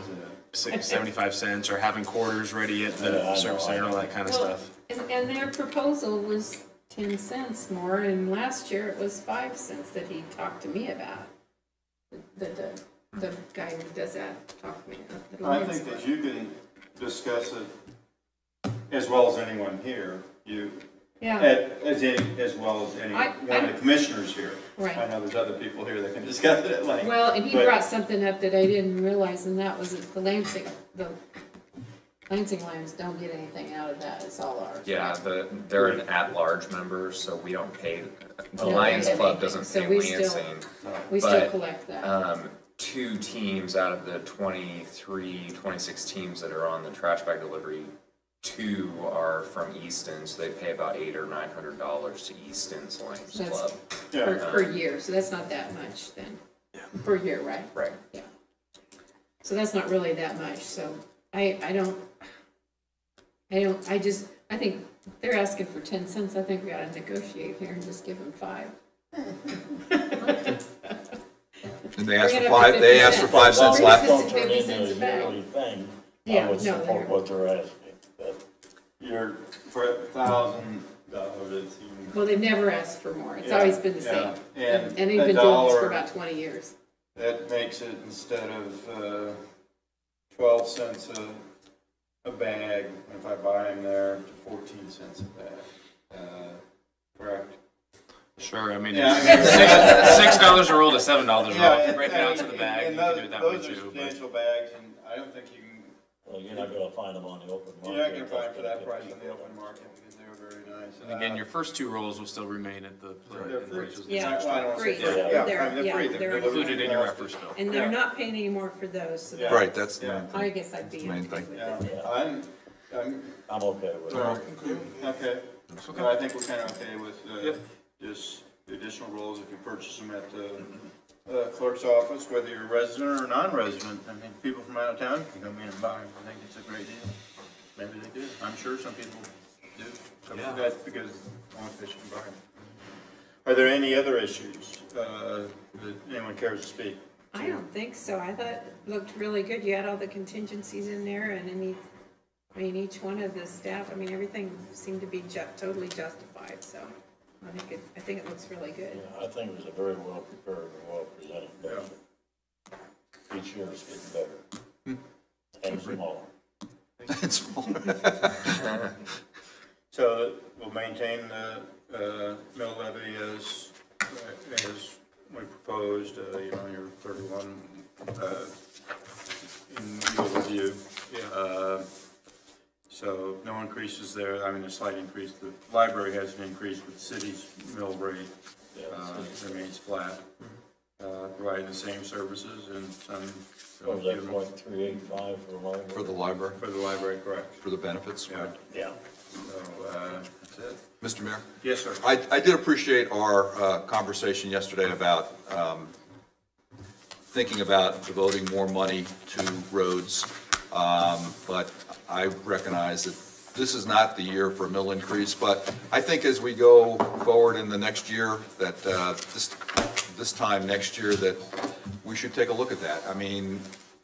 Just in terms of trying to get ahead of the power curve, which is challenging with respect to roads in the city, but I did appreciate the conversation we had back and forth. I learned a lot because I didn't think we were going to have that conversation, but I have learned a lot more about how these two processes for the general budget, the operating budget, and the capital improvements plan budget works. So I would just say that, I was happy we had it, and this is not the year to do that, but I think that Well, we and just. like Paul said, if we have the 20th Street project done, Sure.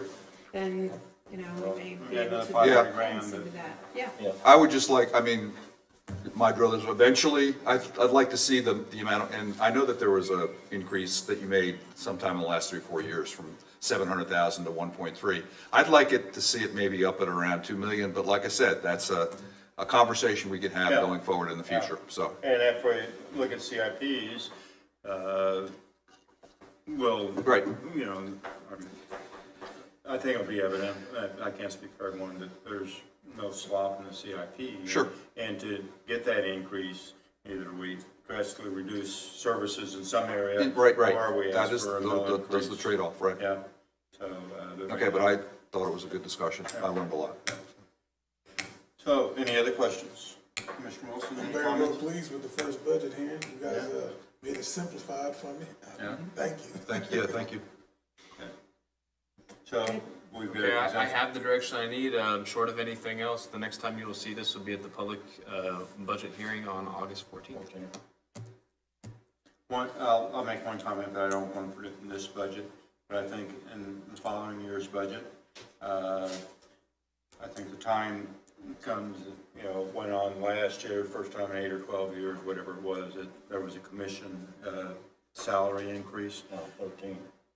Whatever it was, a good period of time. And of course, when that does, that's, it's like, oh my gosh, they raised the rate 25%.